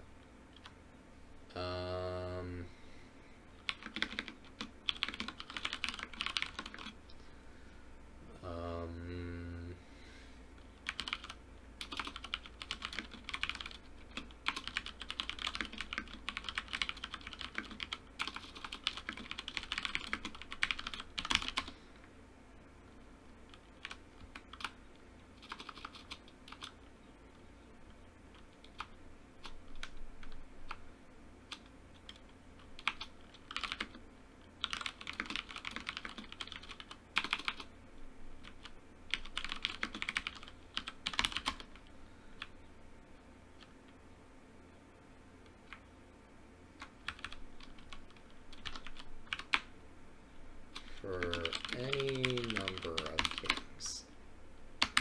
That's future work for sure. That's super complicated. Not even going to touch it at this point.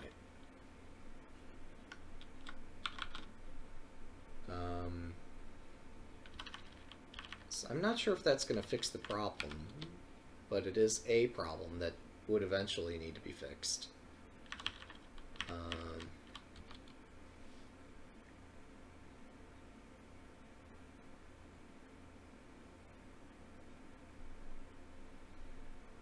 Pretty sure that's not going to fix the immediate error message that we were observing, though. Because in that position, both players had a king.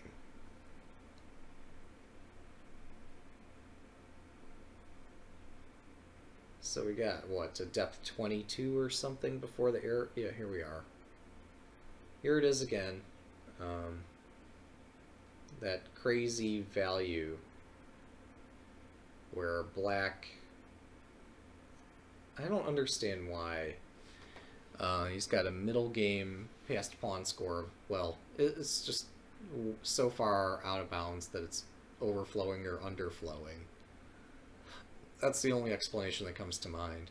But yeah, that's an enormous value for passed pawns. Probably because something about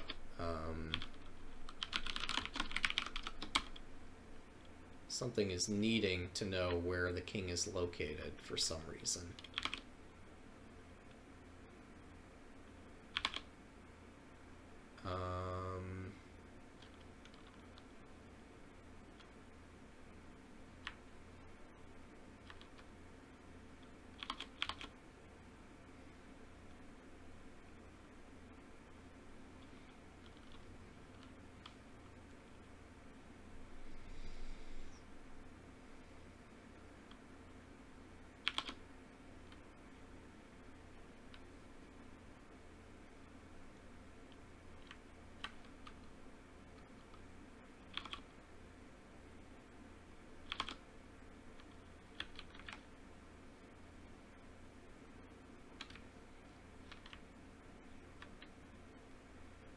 Evaluate passed pawn. if we're in a race, if we're doing King of the Hill.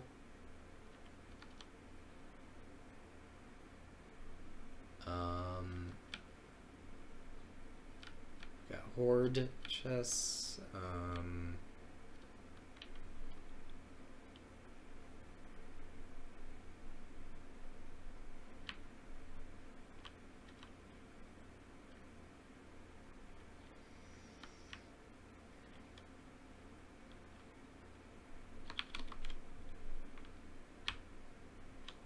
Oh, wait, this is normal execution. Yeah, adjust bonus based on king's proximity. Yeah, we're not going to do that.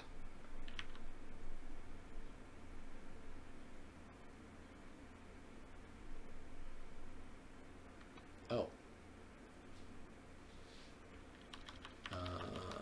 So we grab these two statements here and define another exemption to the rule.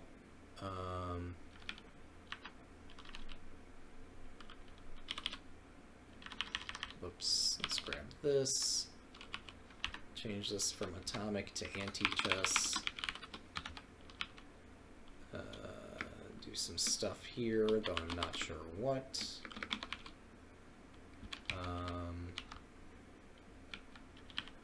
And then end this with an else keyword.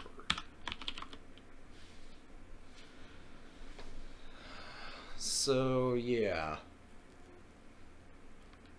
distance from off the board to the blocking square is simply unreal.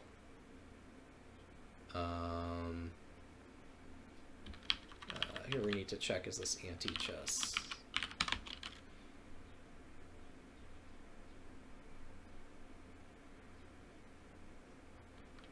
And maybe in this case we're just not doing anything. I don't know.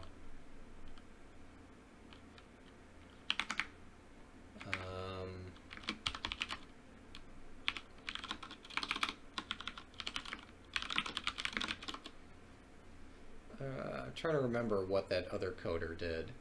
Oh, okay, I see they coded it like this. So I can follow that example.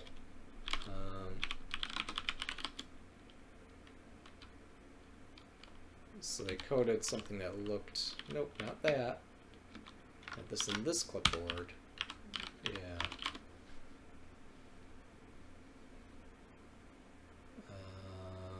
I might want to add a comment explaining what I'm doing.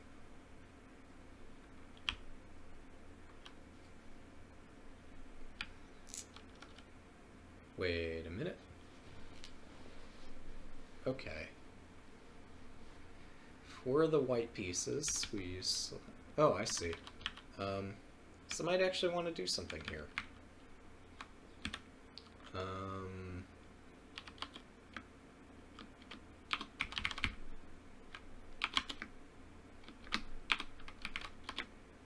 Just given what we did in Horde chess to assume a king distance, we're going to want to do something similar down here.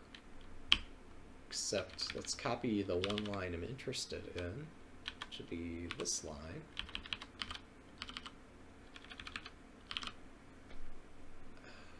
Wait.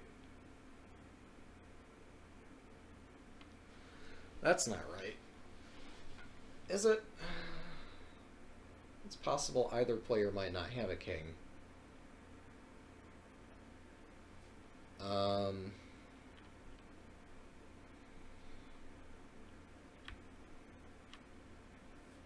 So for the white pieces,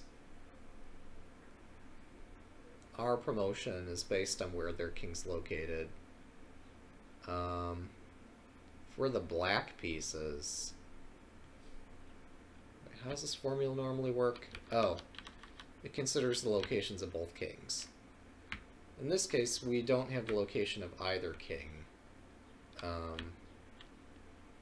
Yeah, we can't do any of that fancy stuff.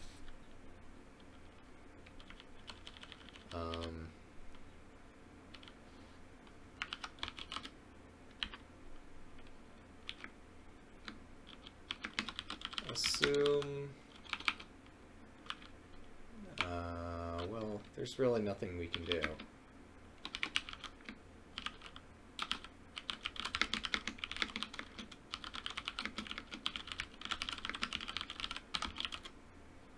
Although it really is a factor. Oh, gosh. Wow.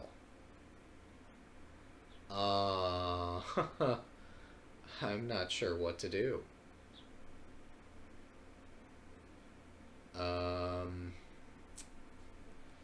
Well...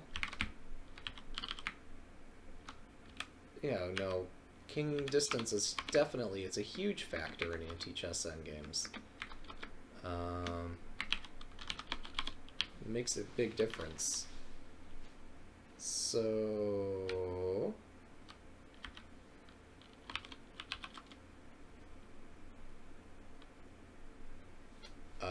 that's gonna be fun.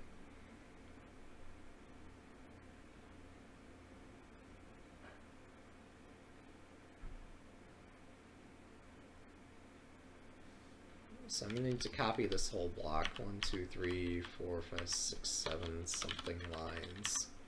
Put it here. And then consider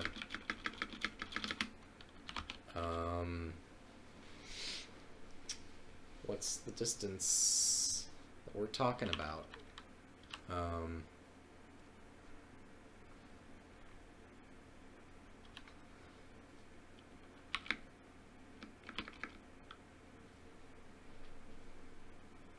Except we're going to need to do this for all the kings.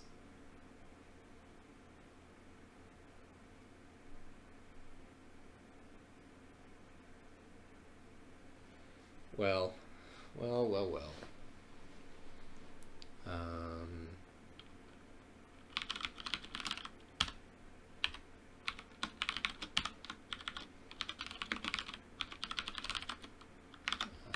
Where's that defined here?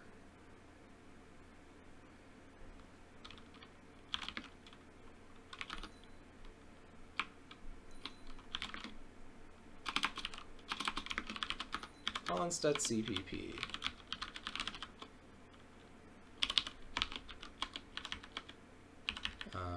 So we're going to copy that over here.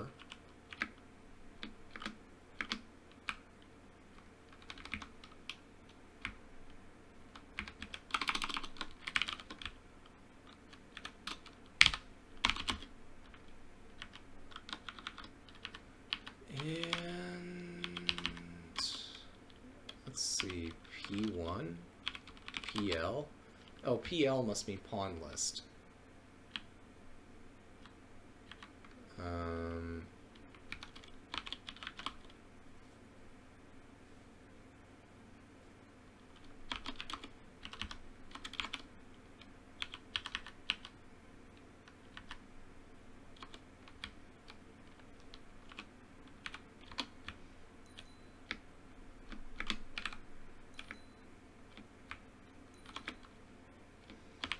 So we need to know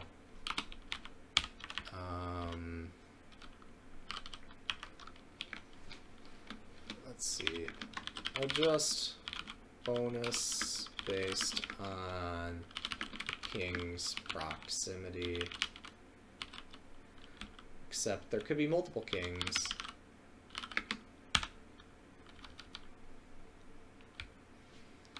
Well, actually, no. Let's make those accumulate.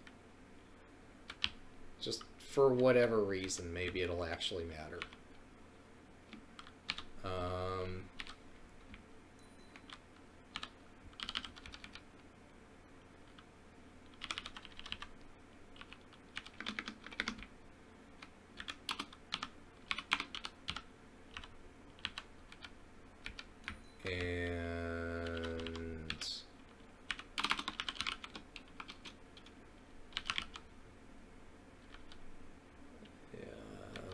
Okay.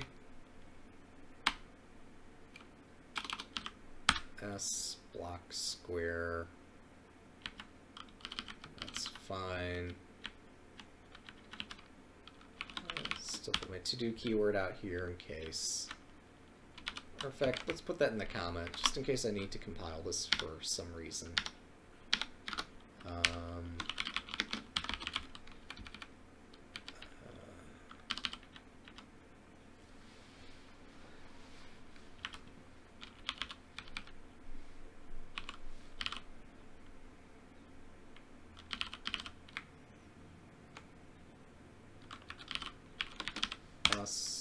And then we iterate through that, and we subtract.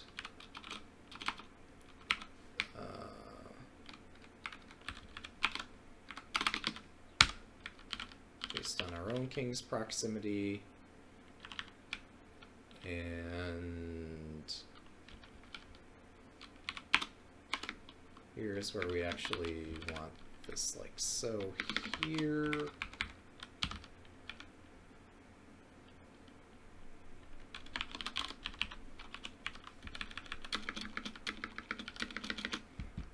Something like that.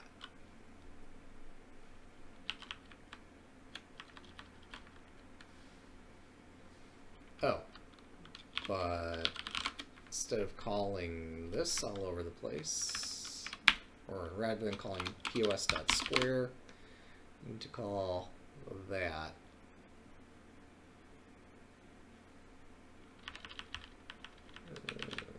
I suppose that's the best we can do. It's a bit more sophisticated.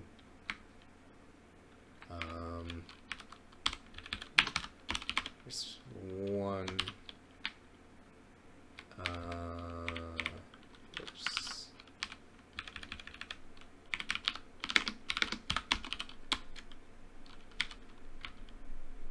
Here we go.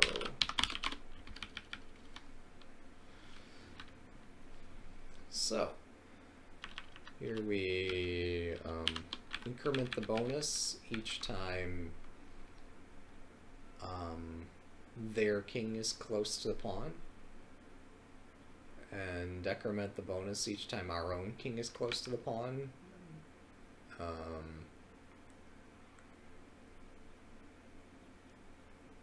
And that seems correct.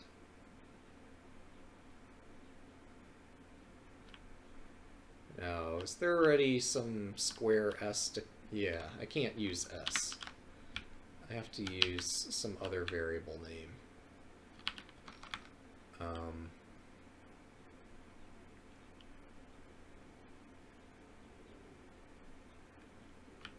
Right? S is reused here later. Or it may be reused. Yeah, it is reused down there. So I can't use it here. I have to say some other variable name. So say K instead of S.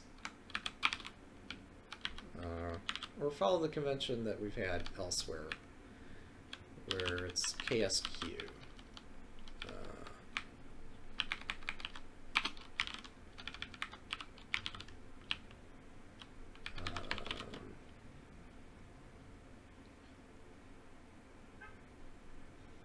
So that's special.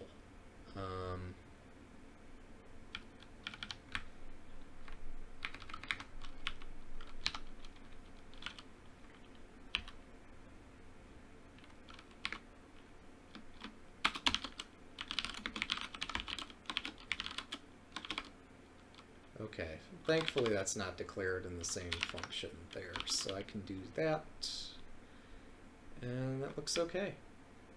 Cool.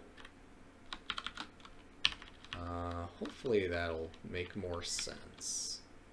Whoops, I have to recompile program. Here's our compilation command. 711. Try that again. Okay, let's run the test.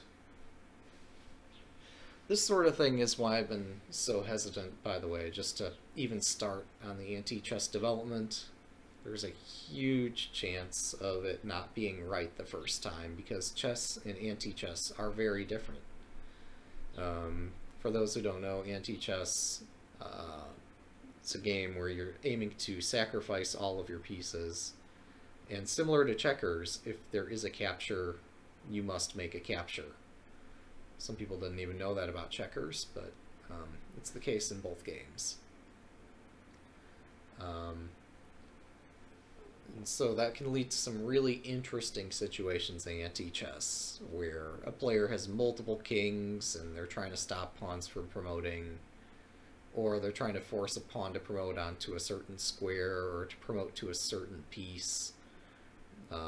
Timeliness of pawn promotions is a huge factor in anti-chess, as well as what piece you choose to promote to. So there's just so much to think about and so much to test in this variant. But yeah, I said if we're going to hit depth 30 successfully, then I'll recompile with optimization enabled and see if we get any errors that way. And it shouldn't matter whether or not it is enabled. Theoretically, the optimization should not cause debugging information to be incorrect. And I guess depending how impatient I am, maybe I'll declare success before we hit depth 30. And maybe I'll choose to just go ahead and turn on optimization and retest with it on. Because there's a greater probability of things failing with optimal bytecode, or I guess optimal binary code, than there is for a failure with it off. In part because, well, it takes more time to execute, for one thing. And secondly, when you're not performing optimizations, things tend to get initialized properly, and there's less risk of initialization or the state of things to not be sane. Compilers do take some pretty aggressive optimizations, and so they'll sometimes share data that you wouldn't ordinarily expect to be shared. They'll reorder statements if it makes a block of code run faster and produce the same output, at least in theory.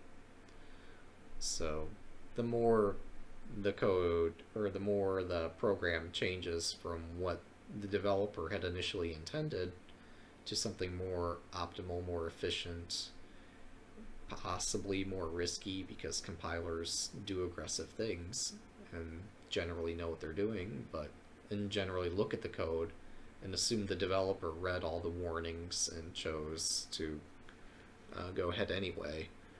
But compilers can do some really aggressive and intelligent things. It's a mixed blessing. Well, we've hit depth 29. I'm not seeing any problems yet. It looks like an eternity until we, well, I was going to say until we hit depth 30. But then I saw we're on current move 20. I'm confused. Oh, okay. So my point here I was going to try to explain was that we're in exponential time. Each time we look one move deeper, looking one move deeper beyond that takes exponentially more time to do. So you see here it's looking at D2, D3, move number 10. B2, B3, move number 20. So it's considering at this depth with this starting move, what's my evaluation?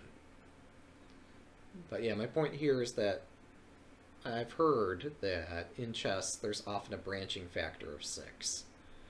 So it'll take 6-ish times more time each time you look a half move deeper to perform proper evaluation, analysis, searching, and so forth of a tree that's each time a half move deeper. So if it takes you 1 unit of effort to look 1 move deep, it'll take you 6 units of effort to look 2 moves deep.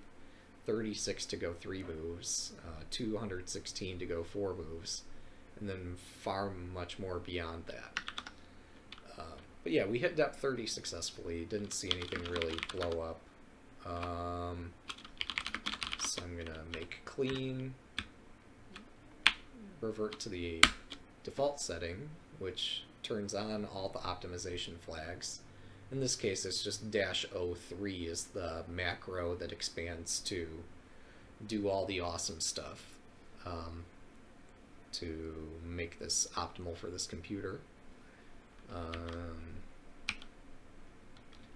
And we're going to rerun the test.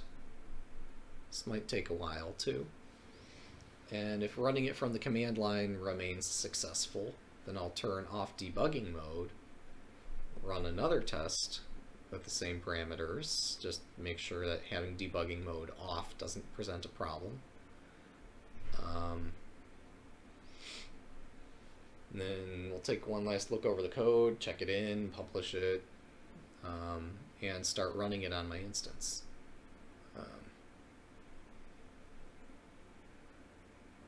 Not necessarily going to do all those things in that particular order, but though that's what we're intending to do next.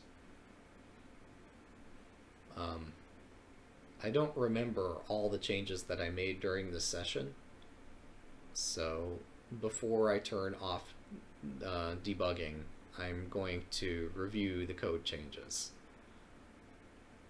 Then I'll turn off the debugging and rerun this test. Oh, that reminds me, yeah, I did put in some temporary code with that macro if1 to enable and disable that code. While I'm debugging, sometimes I'll put that sort of thing in there, and if that particular piece of code gets executed too much while I'm adding pieces of code elsewhere, I can change that if1 to an if0. So that's why I follow that pattern. But yeah, having that extra code there does favors for nobody. It's performing additional comparisons that do not need to be performed. So I'm talking about, what is it? Where did I put that? The other thing about if1 is it's really easy to locate that later, because no sane developer puts this in release version of code.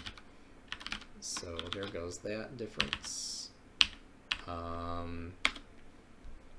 So here's what we added today. That was that passed pawn bonus code that we were just going through, which we changed to consider cases where there may be 0, 1, 2, or who knows how many kings. Each one of them will weigh into the passed pawn promotion bonus. Passed pawn promotion is still a useful thing because promoting to the correct piece is often very useful. I changed the king distance function here. I have no idea what to do there, so I'm just going to assume that a king distance of 0 is fine, which it probably isn't, but I'm not sure what else to put there. Well, I do have one idea. You remember how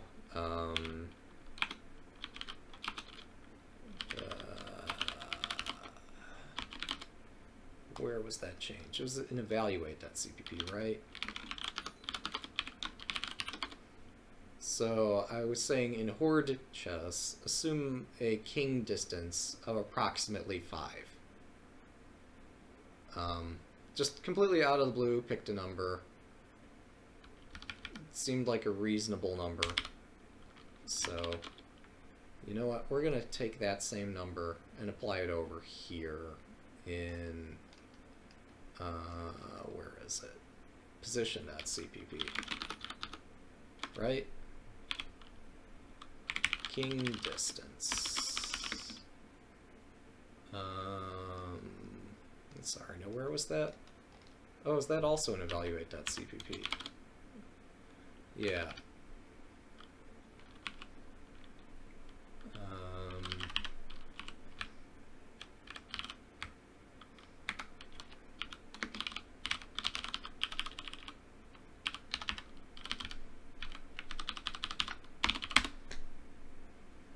Good enough.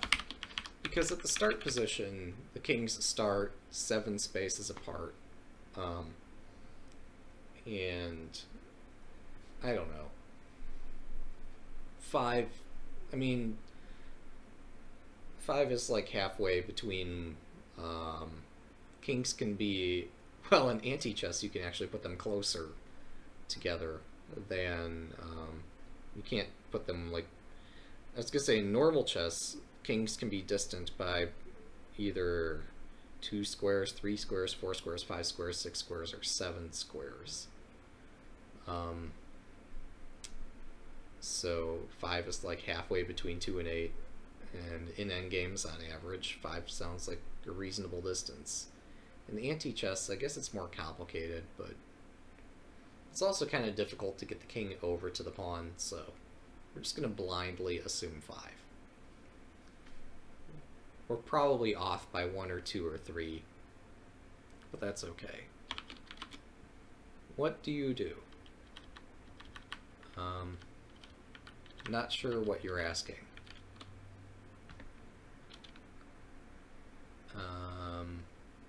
Oh, here's the rules validation change I put in place to fix that. Fix that we can allow a king to be captured. Right, so that's fine. That's okay, because we can't pin any pieces. Although, now do I really need this? Slider blockers. Let me look at the definition of slider blockers. Oh, this is position.h.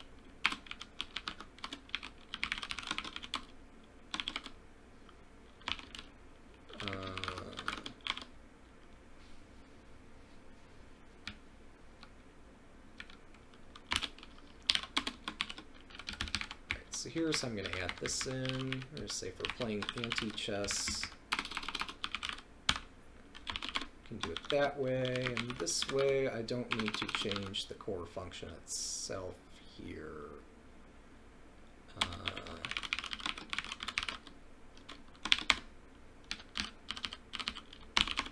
So that way you could potentially have a pinned piece, but we're not going to deal with that at the moment.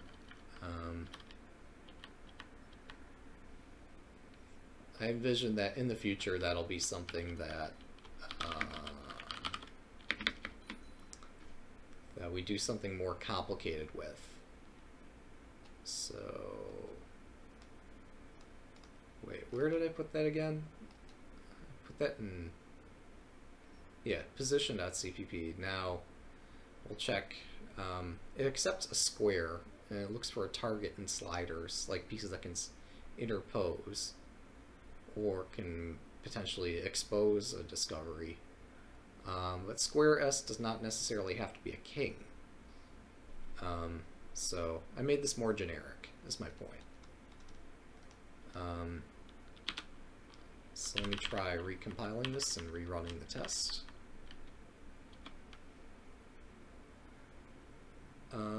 So I guess I'll try to answer your ambiguous question.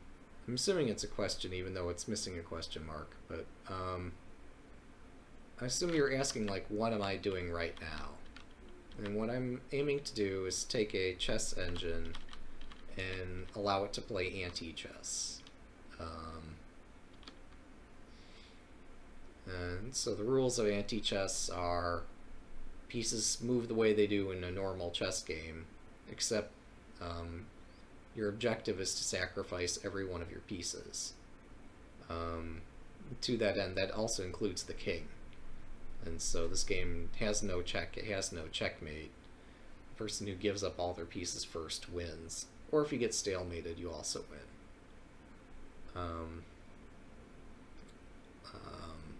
And pawns can promote to any piece other than a pawn. So you can promote a pawn to a king. So rules are quite a bit different. I accepted somebody else's code contribution this morning. They actually contributed it while I was out on the road, out of state. And so now I had a chance to review it this morning, accept it, and now I'm testing it and finding all kinds of bugs because, well, I've been in this code long enough to know where to find the bugs and how to find them. And the person doing the contribution didn't necessarily have that level of familiarity with the code. Although they seem to be better at running automated tests than I am. But the automated tests aren't discovering this sort of thing. So, but yeah, it looks like everything's compiling and running smoothly. We hit depth 30 again, no problems. I would say compile, but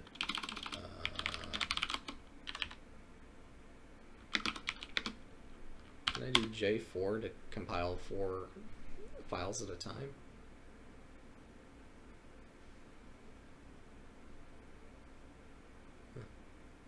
That's useful.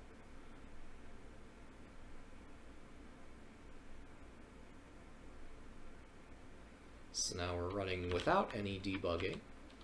Rerun the test, see just how deep this can calculate. It's no longer burdened by doing all these really aggressive assertions. Well, aggressive's not the right word, but really thorough assertions to make sure that data have to be correct. Now we've like taken all the safety rails off and are just letting this run.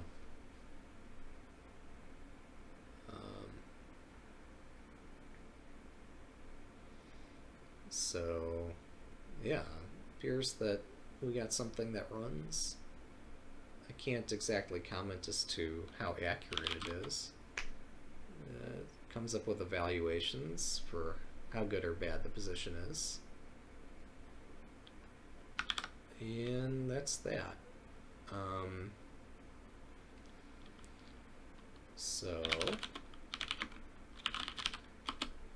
we've edited 3 files in total, plus the test file, which I'm not going to commit.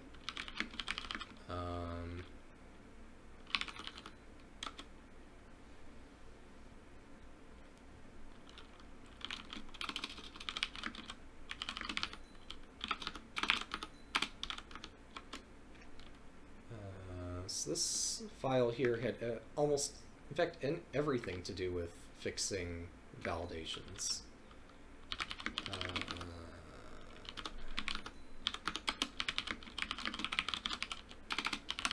So commit 1 of 2 is going to be fixing rule validations for Antichess.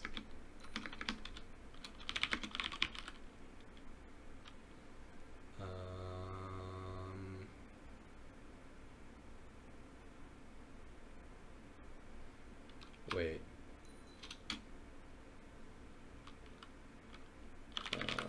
There's something there that didn't need to be there. I added a continue keyword, which was redundant. And yeah, this doesn't need to be here anymore. I previously added that to prevent, well, it doesn't matter now.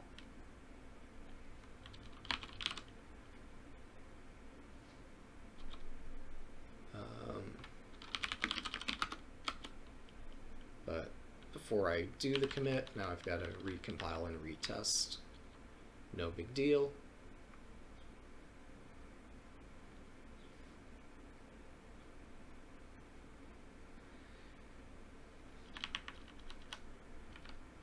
So here's my test, sets up the board and starts the engine calculating. Do these variations make any sense, by the way? So it's looking at a lot of things. Right now it's looking at f4 as the first move. Now it's looking at c3 as a first move.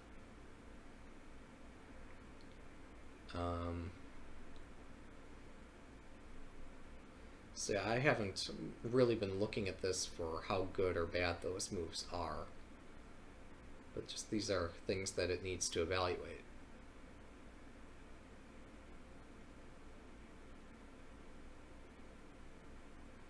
c4, c5, f3, f6, e3, e6, knight e2, knight e7. Well, it seems really hesitant to give away pieces. I will say that. Or at least it's looking at really complicated things for dubious reasons.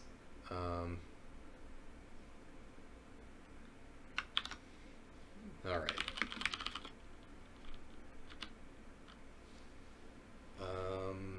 But yeah, I think that's good. So we're going to get commit, fix, and optimize rule and state validations.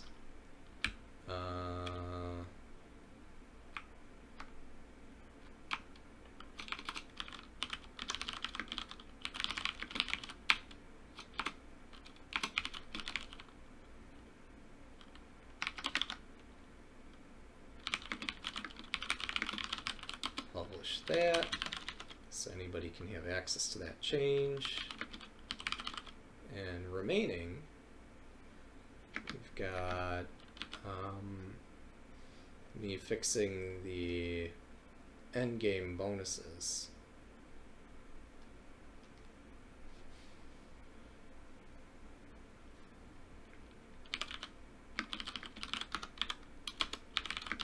So we're going to commit this change.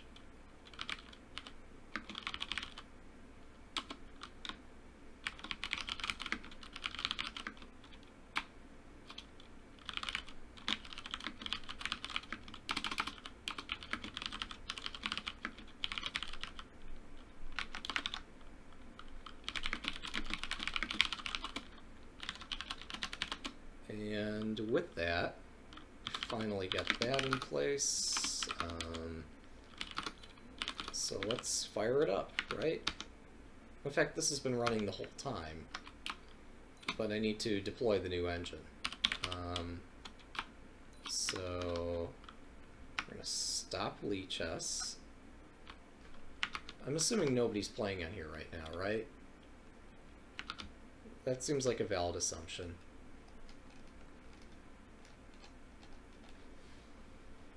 Somehow it did crunch and evaluate 2 million nodes, but nobody's playing on my server right now. So yeah, I'm going to take it down. There we go.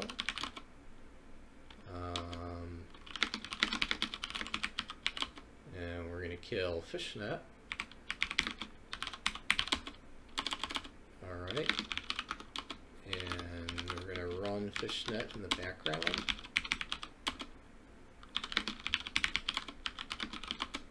Whoops, that's not right. And then run Lichess. And you can see here we're still waiting to reconnect the server. I suppose in the meantime I could check out what's going on GitHub.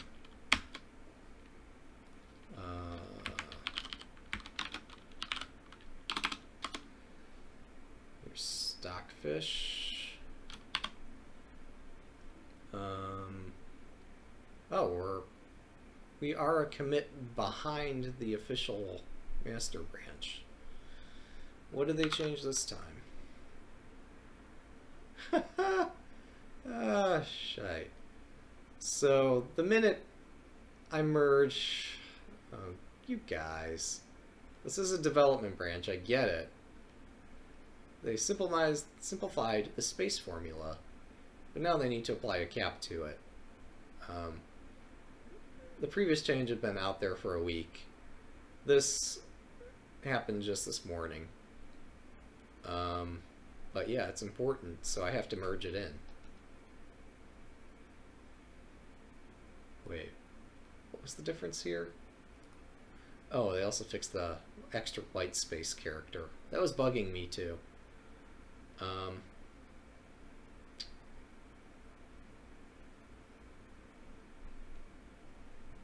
So they want to cap that bonus at 16. I'm not sure if that's something I always want to do.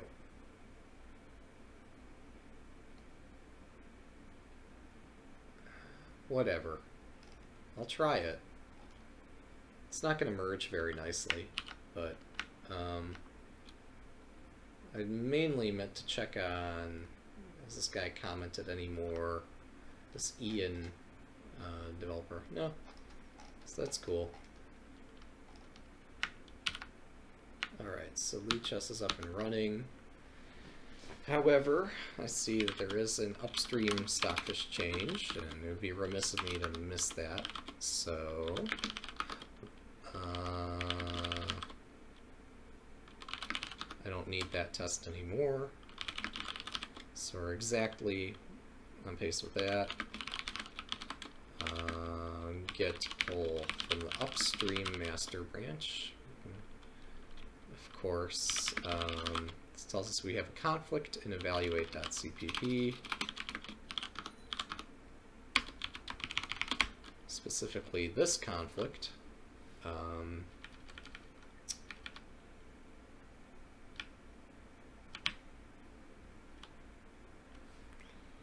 Okay. Oh, so here's the definition of int bonus. And here I redefine the bonus if we're playing horde chess. So I have to decide, do I want this else keyword? This is probably okay. Yeah. So we'll just assume that for horde chess we want something that could be greater than 16. But in normal chess, we want to cap that bonus for space at 16.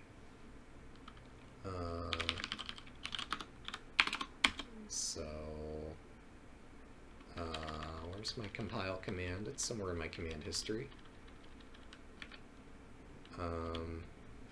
Does it compile?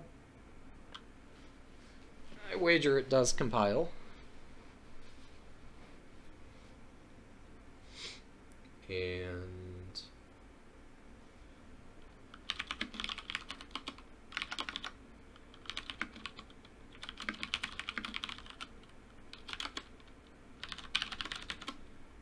it's an upstream commit, and under normal chess circumstances that piece of code has already been tested. So I know it's going to integrate well, or at least I'm really highly confident it will. Alright, so I'm going to have to restart my Lichess so I can get access to Fishnet and tell it to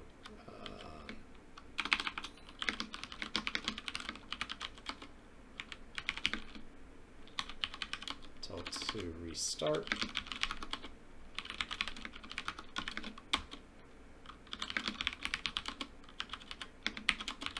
Start up Lichess. I think I'm done with this terminal here, so close that terminal. And now we'll just wait for this to start.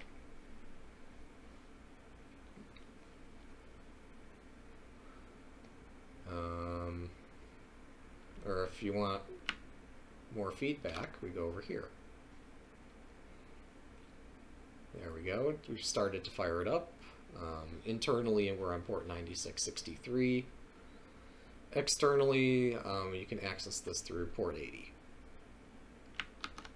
which is just your normal web server port. So,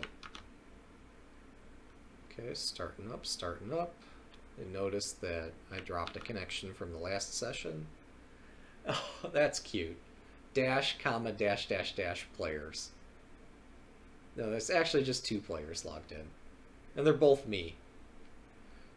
Because it forgets that the other socket that was open, yeah, was the same person as I am. That's kind of funny. So, what tournaments we got coming up today?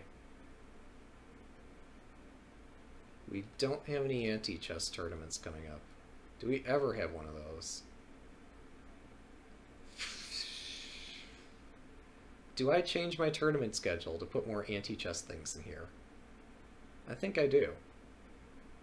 Yeah, I think I'm going to take all the Crazy House tournaments and substitute in anti-chess tournaments instead. So, one sec while I get that started up.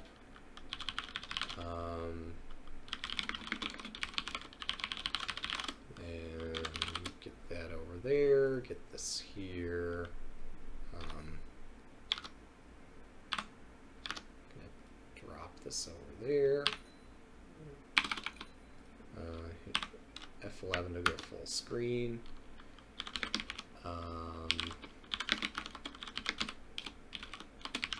Let's see, so where's the scheduler? Crazy House is scheduled somewhere in here. Not for long.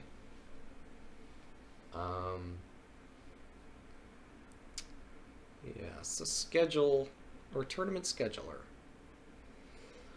Ooh, I guess the scheduler looks at the schedule and implements it, I guess.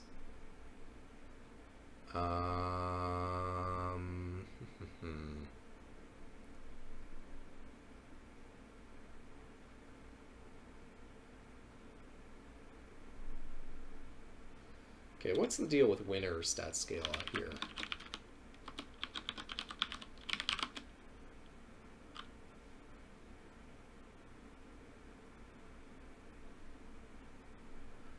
Oh. Well, yeah, we're going to add in anti-chess to the daily winners.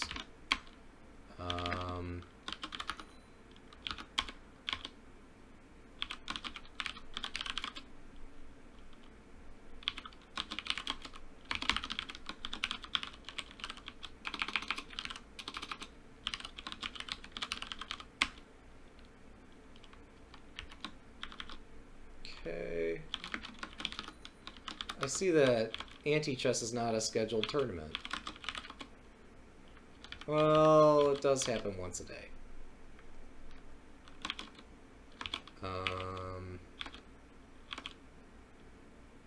Right there.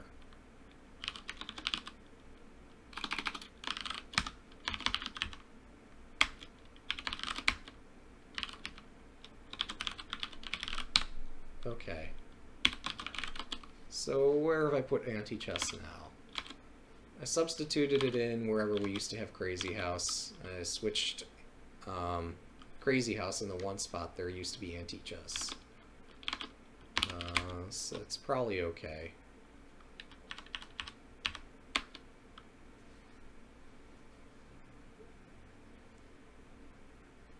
Yeah, so future scheduled tournaments, assuming everything compiles fine. I assume it will.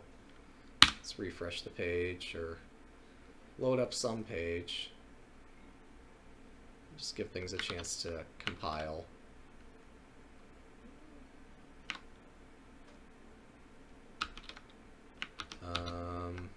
Cool. Does compile. And whenever a tournament's scheduled in the future, it's going to be an anti-chess tournament. So you see, like, there's this whole line down here for Crazy House. Well, in the future, things that get scheduled there are going to be anti-chess events. So look forward to that, I guess, this afternoon. Until then, if you want to play against the engine, you don't have to play in one of these tournaments. You can just challenge it directly. So let's take it on and watch it kick my butt. I assume it's going to do well.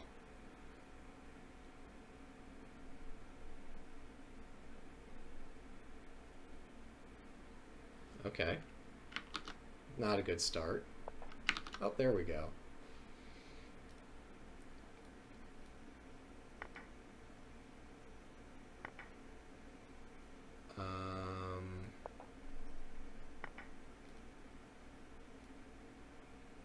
My mouse is a bit sensitive, I suppose.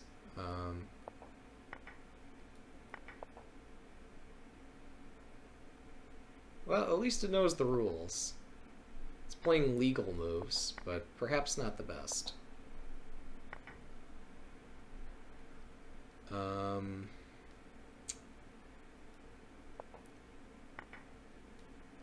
Actually, yeah, it should have tried to sack the bishop there. I wasn't paying good enough attention to what was going on.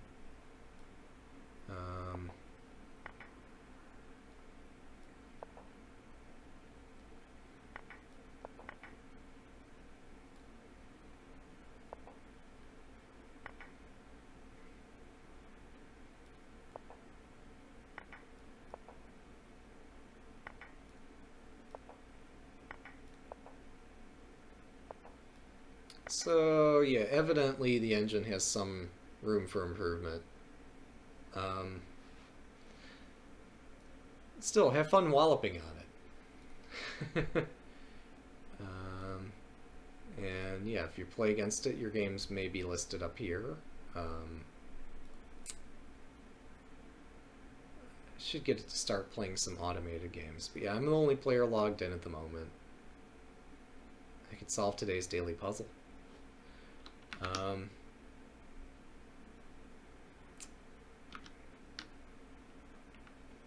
So yeah, I'm not sure. I'm not sure what it's going to take to get it to play stronger. But at least now the rules are correct. It doesn't seg fault or segmentation fault or error out anymore. So I should probably follow up. Let me do that right here. I'm not logged into GitHub on this computer, so let me do this. Address this on my other screen where I am logged in.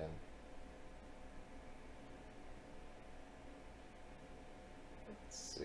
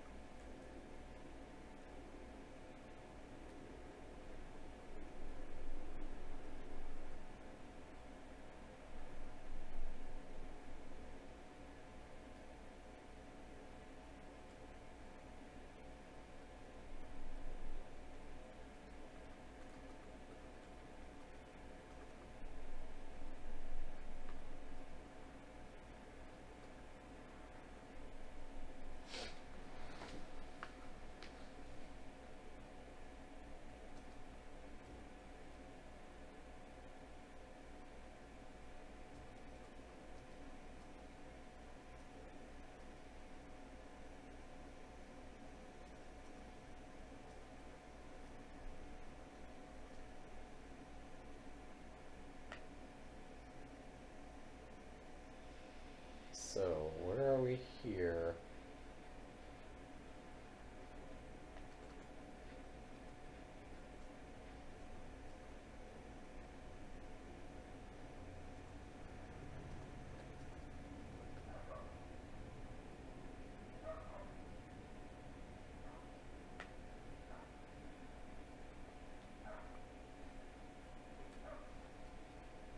All right.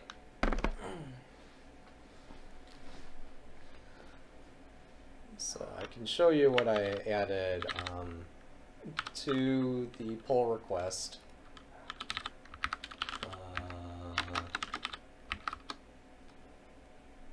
So we had a recent pull request. Here it is. Added a comment saying it's good that, yeah, he checked that enums, at least in Stockfish, have to be 4 bytes or 32 bits wide. So all these changes we made to allow you to promote to a king are good. I committed a couple bug fixes, although I'm managing to defeat it, and wishing him best of luck with regard to what he stated earlier, which is that he's going to start using negative piece values and such to see if he can get the evaluations to evaluate properly. But yeah, we got the rules in place. Engine is now up and running for those wishing to play against and trounce it. or those just wishing to learn the game. It's not as brutal as it could be, and one day it'll get there. But yeah, as for now, we got this coded. Can declare success on it. I'm gonna check quickly, see if I got any messages from other developers or such about this.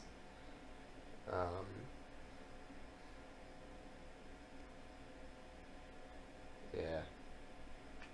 No such messages.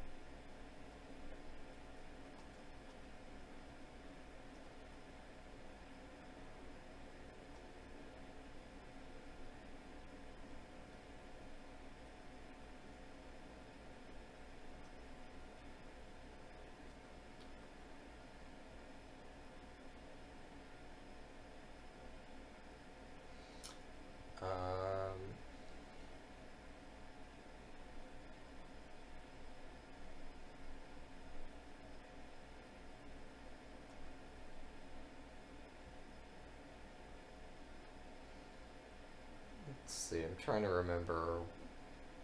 Developers are asking me which of these variants that we can play against the engine is it actually really strong at. Not sure which one to recommend next.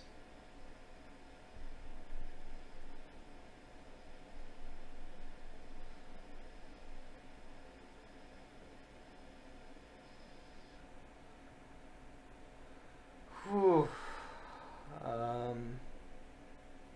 I know there are stronger atomic engines out there, which is what has me concerned about recommending atomic. So just for the record,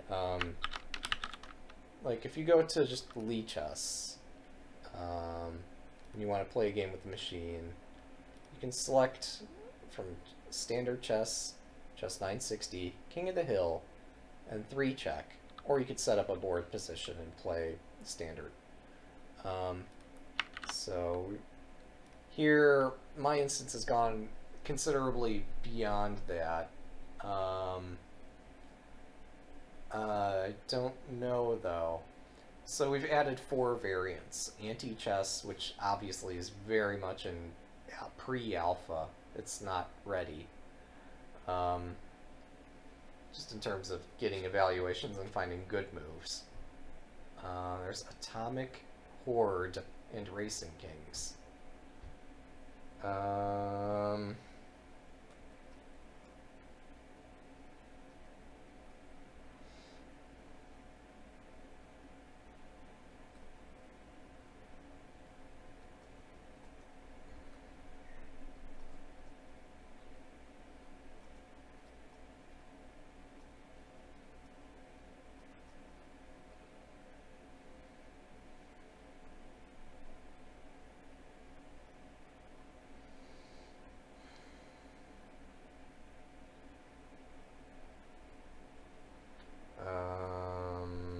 Let's see. I have to check which variants have had the most requests to improve the engine lately.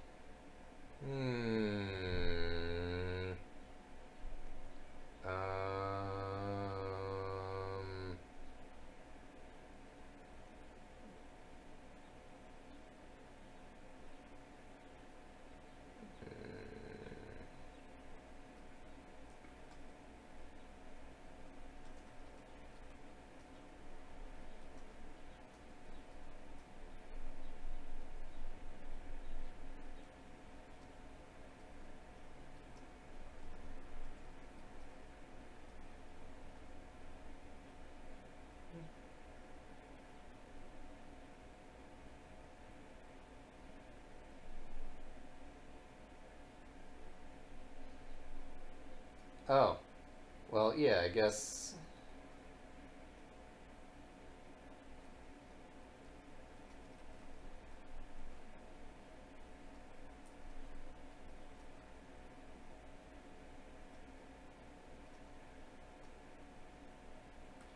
Uh, yeah, so regarding Horde chess and Racing Kings chess, Horde, where you have tons of pawns, you're just throwing them at your opponent and trying to checkmate them, and your opponent's taking the perspective of somebody like, I don't know if you've ever played Space Invaders, but there's this huge horde of aliens coming down on the planet, and you have to shoot them all down. It's a similar concept in Horde chess, where there's all these pawns coming at you, and you have to capture them all. So, I've written the world's only Horde chess engine, and similarly for Racing Kings, this is a new variant where you're trying to get your king to the other side. Irrespective of how good the engine is at these two variants, it's the world's best engine by virtue of being the world's only engine that can play those.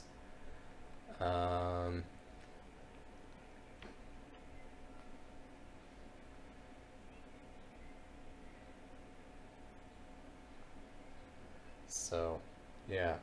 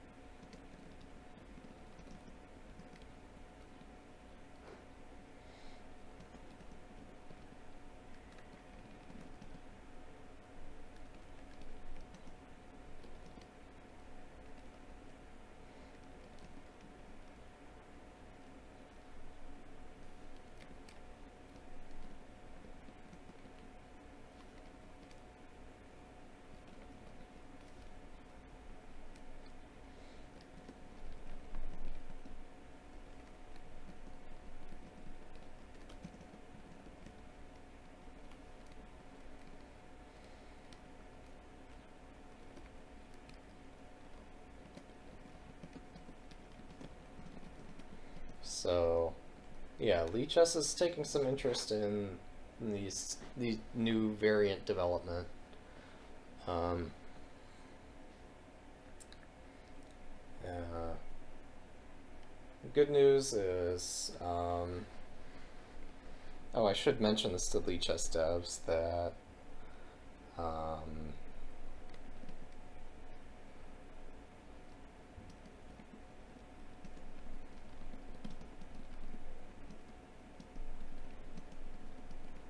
I've got all these variants deployed on my instance.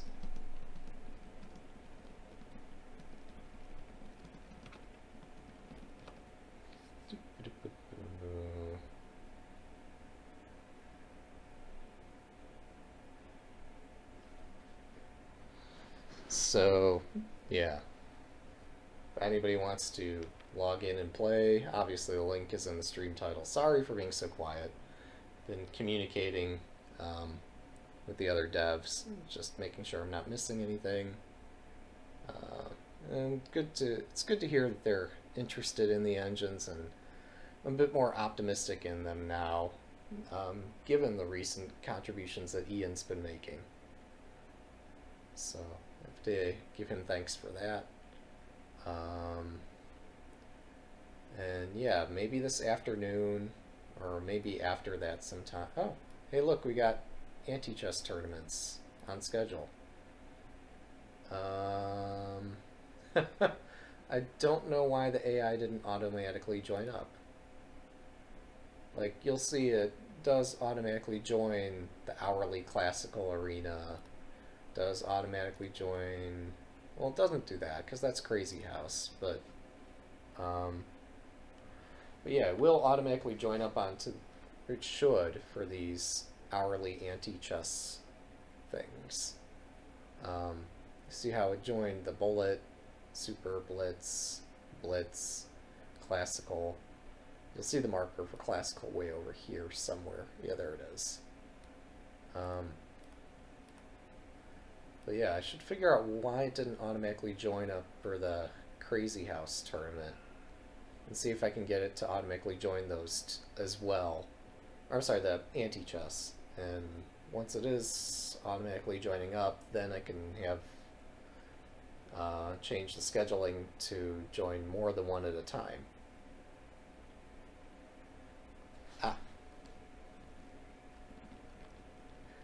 Does want the URL for my server. So yeah, I can provide them that.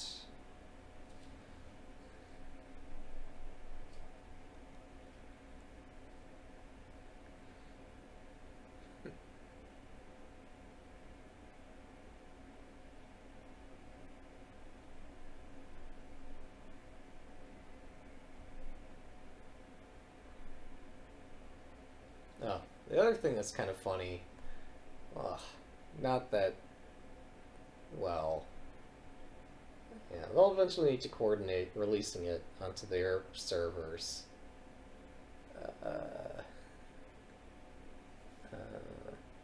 But yeah, I could give them the API key, because the AI does have an API. They have a distributed network for the chess analysis and chess playing.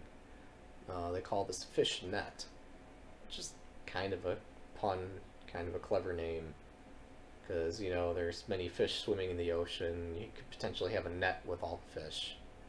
Plus it's on the internet, and you get the idea. Yeah, FishNet is their way of deploying these AIs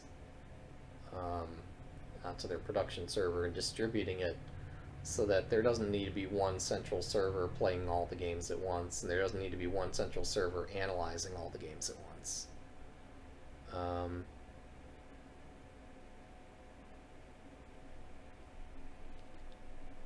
Oh.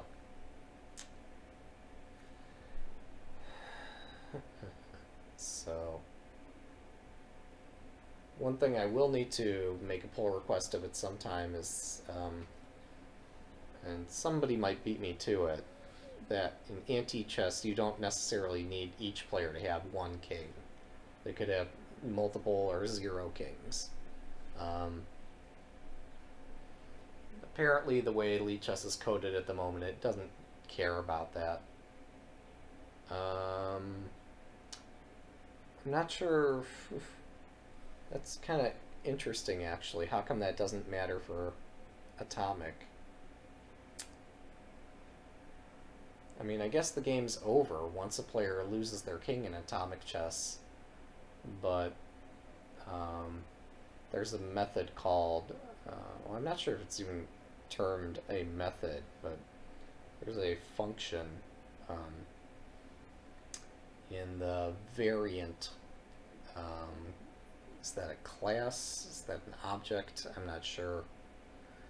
I'm assuming it's a class. But yeah, there's a function called valid, and it will return false if it's the case that neither player has exactly one king, or either player has not exactly one king.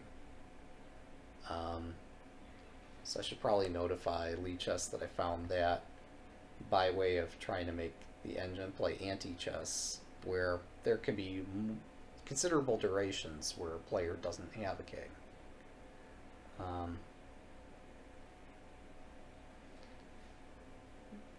But yeah, I should try to look into why this tournament is vacant. I've got the time to do it.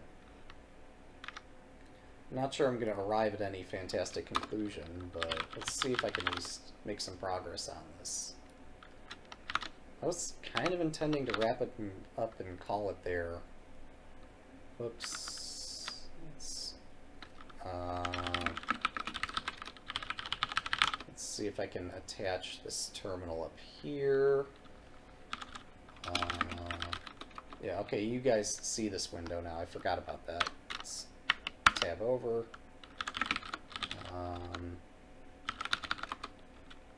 And here's recent changes I've been making.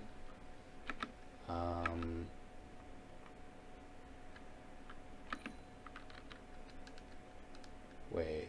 Okay, here's the tournament API. This is the thing I make at tournaments upon their start. Will ask AI players to join them.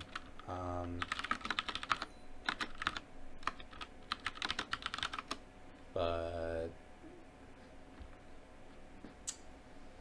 why did this not happen for, I don't know.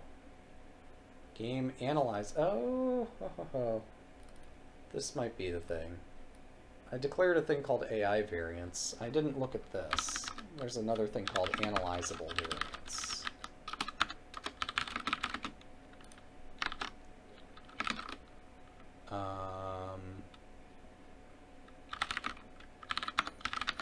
So let's take a look at game.scala.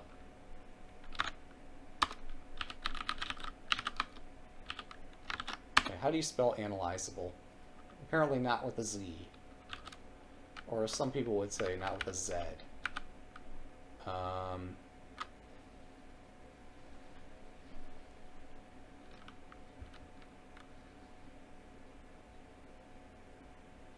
Now, where does Antichess normally fall in this listing?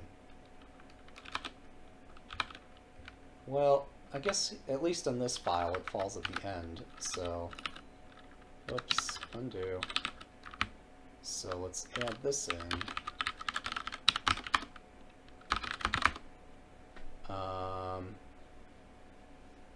But I guess what I'm most interested in is not analyzable variance, but AI variance.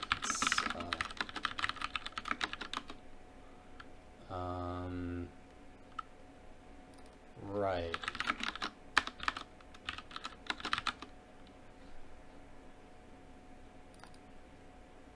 So this is where this is what I should be checking in Tournament API. It should be setup source main config.scala. Didn't know about that one.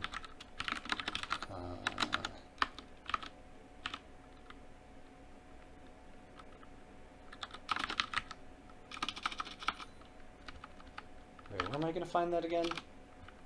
Leela game config, right? No, setup config. Oh, do I really want to look in the setup directory? Or package? It's probably okay. Yeah. Setup makes... it's reasonable.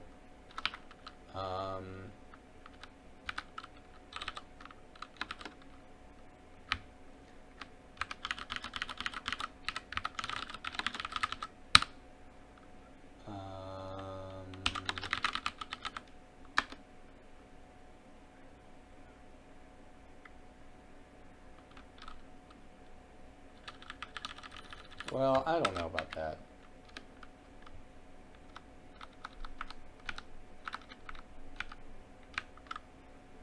So why is there a difference between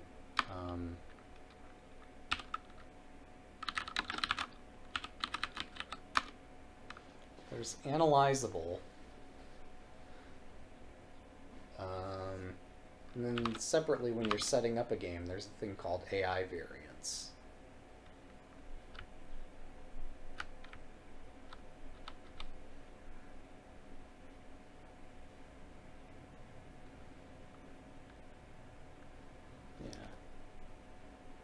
Let's see.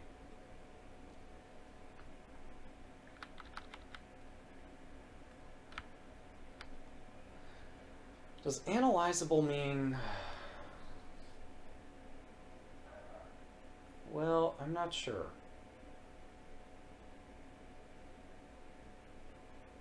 I guess analyzable means that it has an analysis button. Right?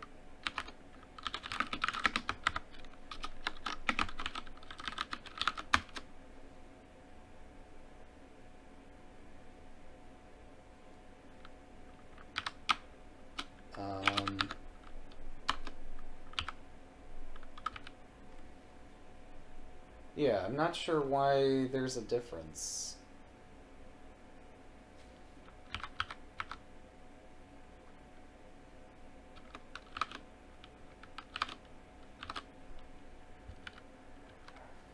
Maybe it's just...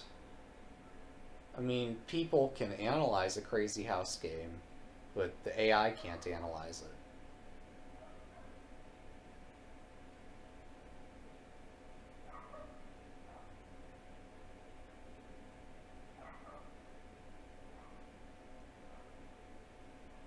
Standard 960, King of the Hill, 3-check, Atomic Horde, Racing Kings, Antichess, and from position.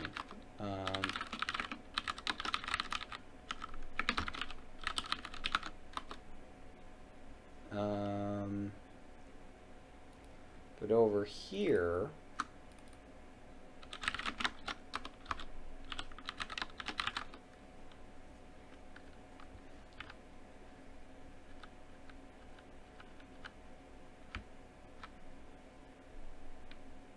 there's standard chess.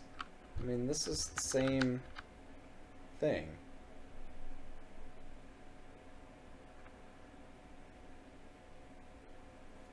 Yeah, I'm not sure why base config defines this thing AI variants, which ends up being this. Well, okay, these are the IDs of variants as opposed to the types, I guess. I don't know. Something about this is less concise than it could be. There must be some way to spell out AI variants without doing it this way. But in fact, yeah, this... I'll just leave it be. I guess maybe the ordering is important or something silly like that.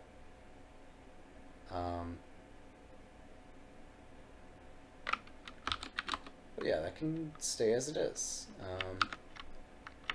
The real test will be next time that a Crazy House, or I'm sorry, an Antichess tournament comes up. And by comes up, I mean starts. That an AI will automatically join it. And so we just need to wait for that to happen. Yeah, we see out here that Crazy House tournaments are no longer being scheduled, at least not hourly. And that anti-chess tournaments will be taking their place. So you guys probably don't want to stick around for another 40-some minutes to see whether or not this actually does have a player join it. If you did, you'd be more than welcome to do so, but I'm probably going to have to cut the stream before then, because who wants to watch that?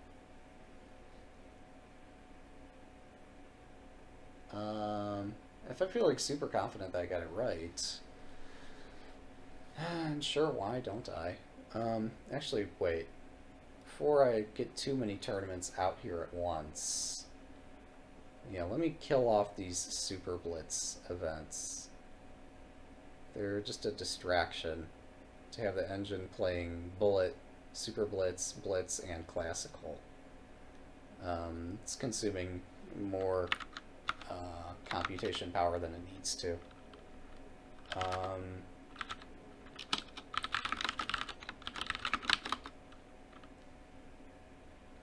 So let's unschedule those.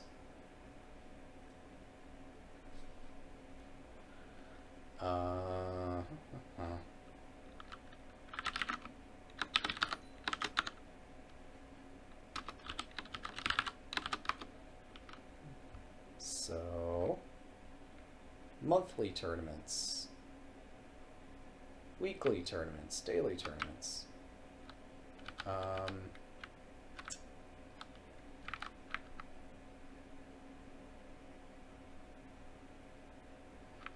Yeah.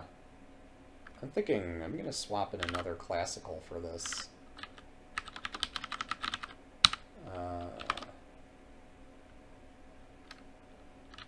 Oh, hang on, though. Wait a minute. I'm confused. Oh, I see. there's a anti-chess blitz. That's the difference. Is that that's not a standard time control.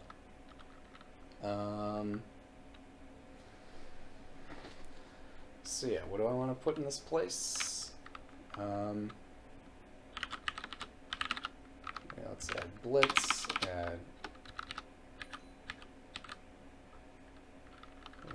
Change this to blitz. Standard. Change this to classical. Standard. Change. Well, let's not change too many things. I just want to change some of these rows here. They don't have to be in any particular ordering.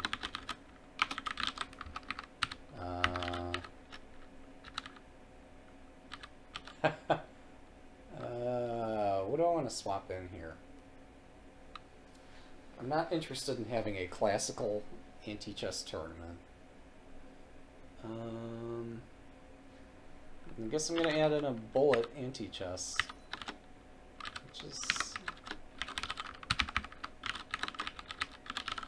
There we go.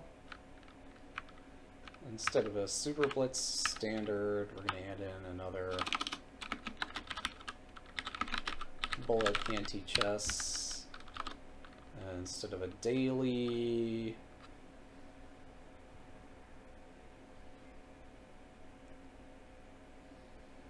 yeah, not a huge believer in hyperbullet, by the way.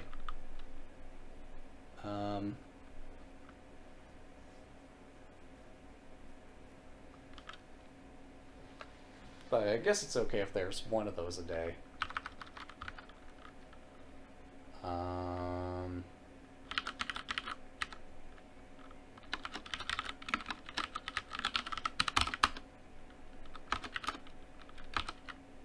Alright, it's not going to save the file until I'm really seriously ready to commit it.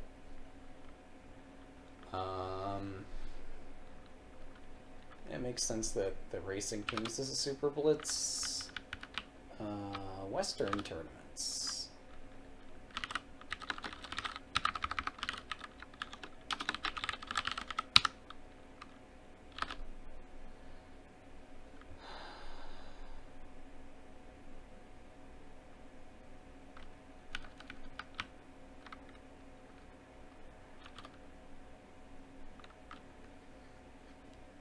Okay, and if we're on Halloween, whatever, we'll leave that be. Hourly standard tournaments.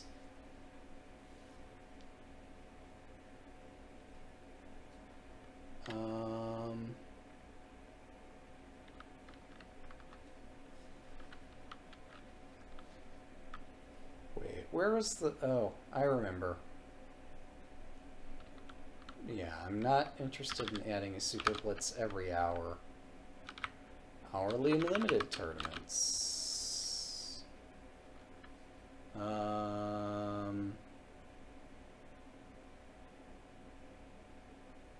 I really don't care at all about those. Hourly Crazy House tournaments. That should be anti-chess. It's fine. As long as that's not detracting in any way.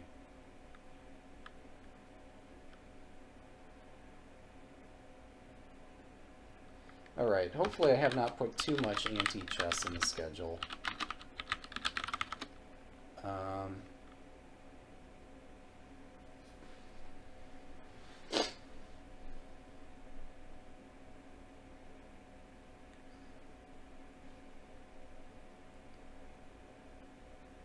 Monthly bullet and blitz anti-chess, weekly bullet and blitz anti-chess, daily bullet anti-chess. Dare I change this? I think I dare. Yeah, we're gonna add a daily hyper bullet anti-chess just for lulz.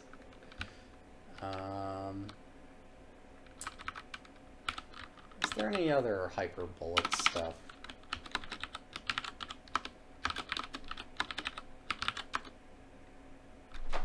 Hyper bullet daily.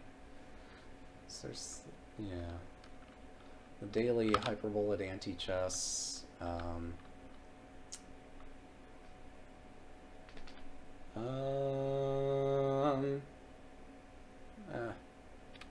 Personally, I think that these hyperbolic events are pish-posh, but people like them. That's probably okay. So there's a daily blitz anti-chess. That's good. I think I've created a schedule that does not repeat itself too often. This is one case where it actually does repeat itself, and that I've got daily anti-chess. Oh, and then there's the Eastern anti-chess. Right. Bullet standard, bullet anti-chess, blitz standard, classical standard.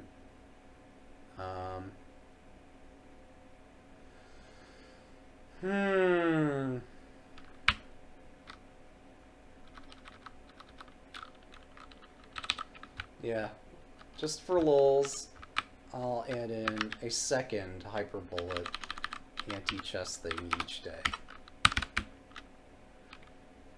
Not that the computers care, but this could be a fun schedule to run.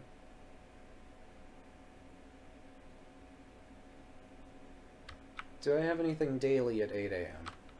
I don't. So this should be fine. Okay, that's our new schedule. Refresh. More checking it. Does this compile? So apparently it does compile.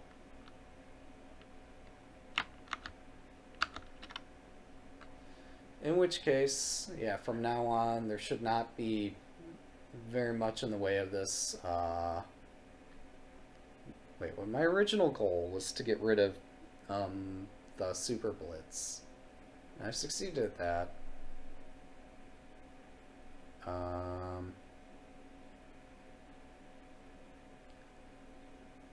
I might want to change... Yeah, I don't like 3-1 as a time control. I really don't like it.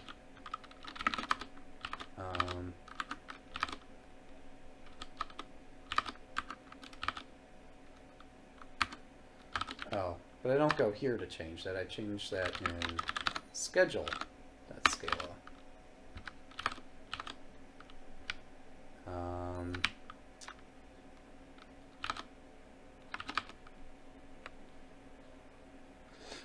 Where instead of saying, yeah, increment tournaments are now going to be 2-2 instead of 3-1.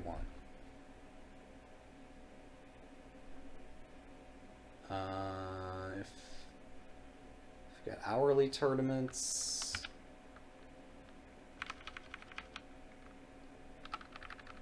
(4-2) is fine. Standard. Oh, for okay.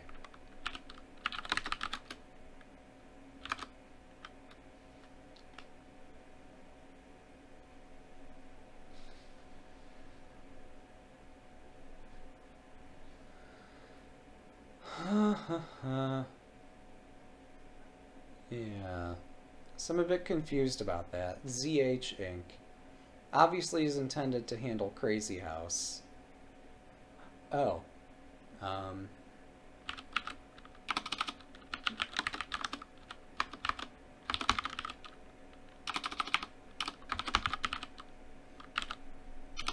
Let's see. %S ZH Inc. There we go. It's fine.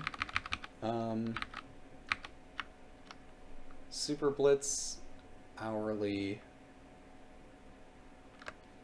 What's a good time control for?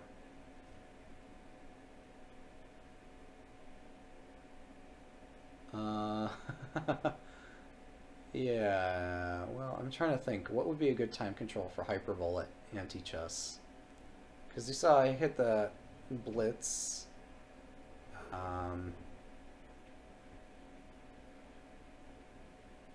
4-2 is okay, but 3-2 is better. I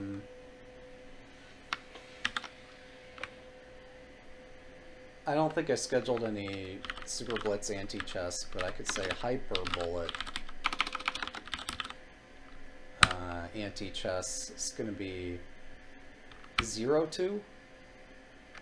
Did I go there? I think I do go there. Or half minute in 1 second increment.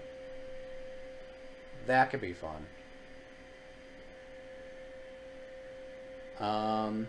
Standard increment 3-2, that's fine. So 0.5 plus 1, or half plus 1, could be a fun time control. Yeah. I'm pretty sure I did not make any Super Blitz anti-chess events.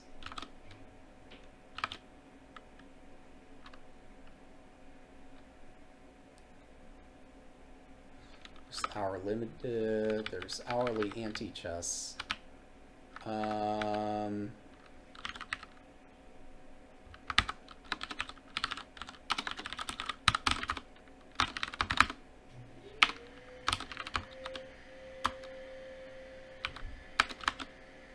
Super Blitz.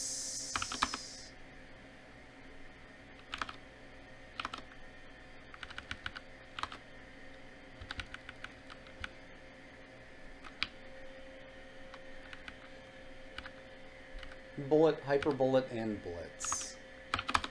So that's good.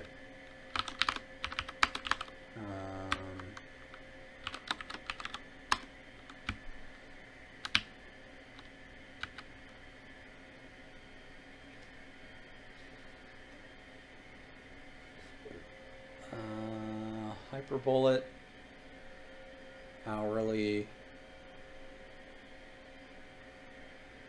Yeah. Because playing anti-chess with 0 increment is just not as much fun as playing it with a 1 second increment.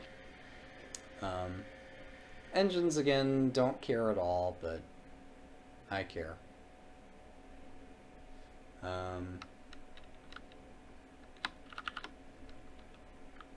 So, let's see, does my stuff compile? I assume so. Yeah, this is successfully compiled and deployed and all that while I was thinking and bantering. So yeah, we've only got a half hour to go until the hourly anti-chess arena starts. Again, I don't think you guys are going to stick around for all that, and unfortunately I've run out of things to code at this point. Of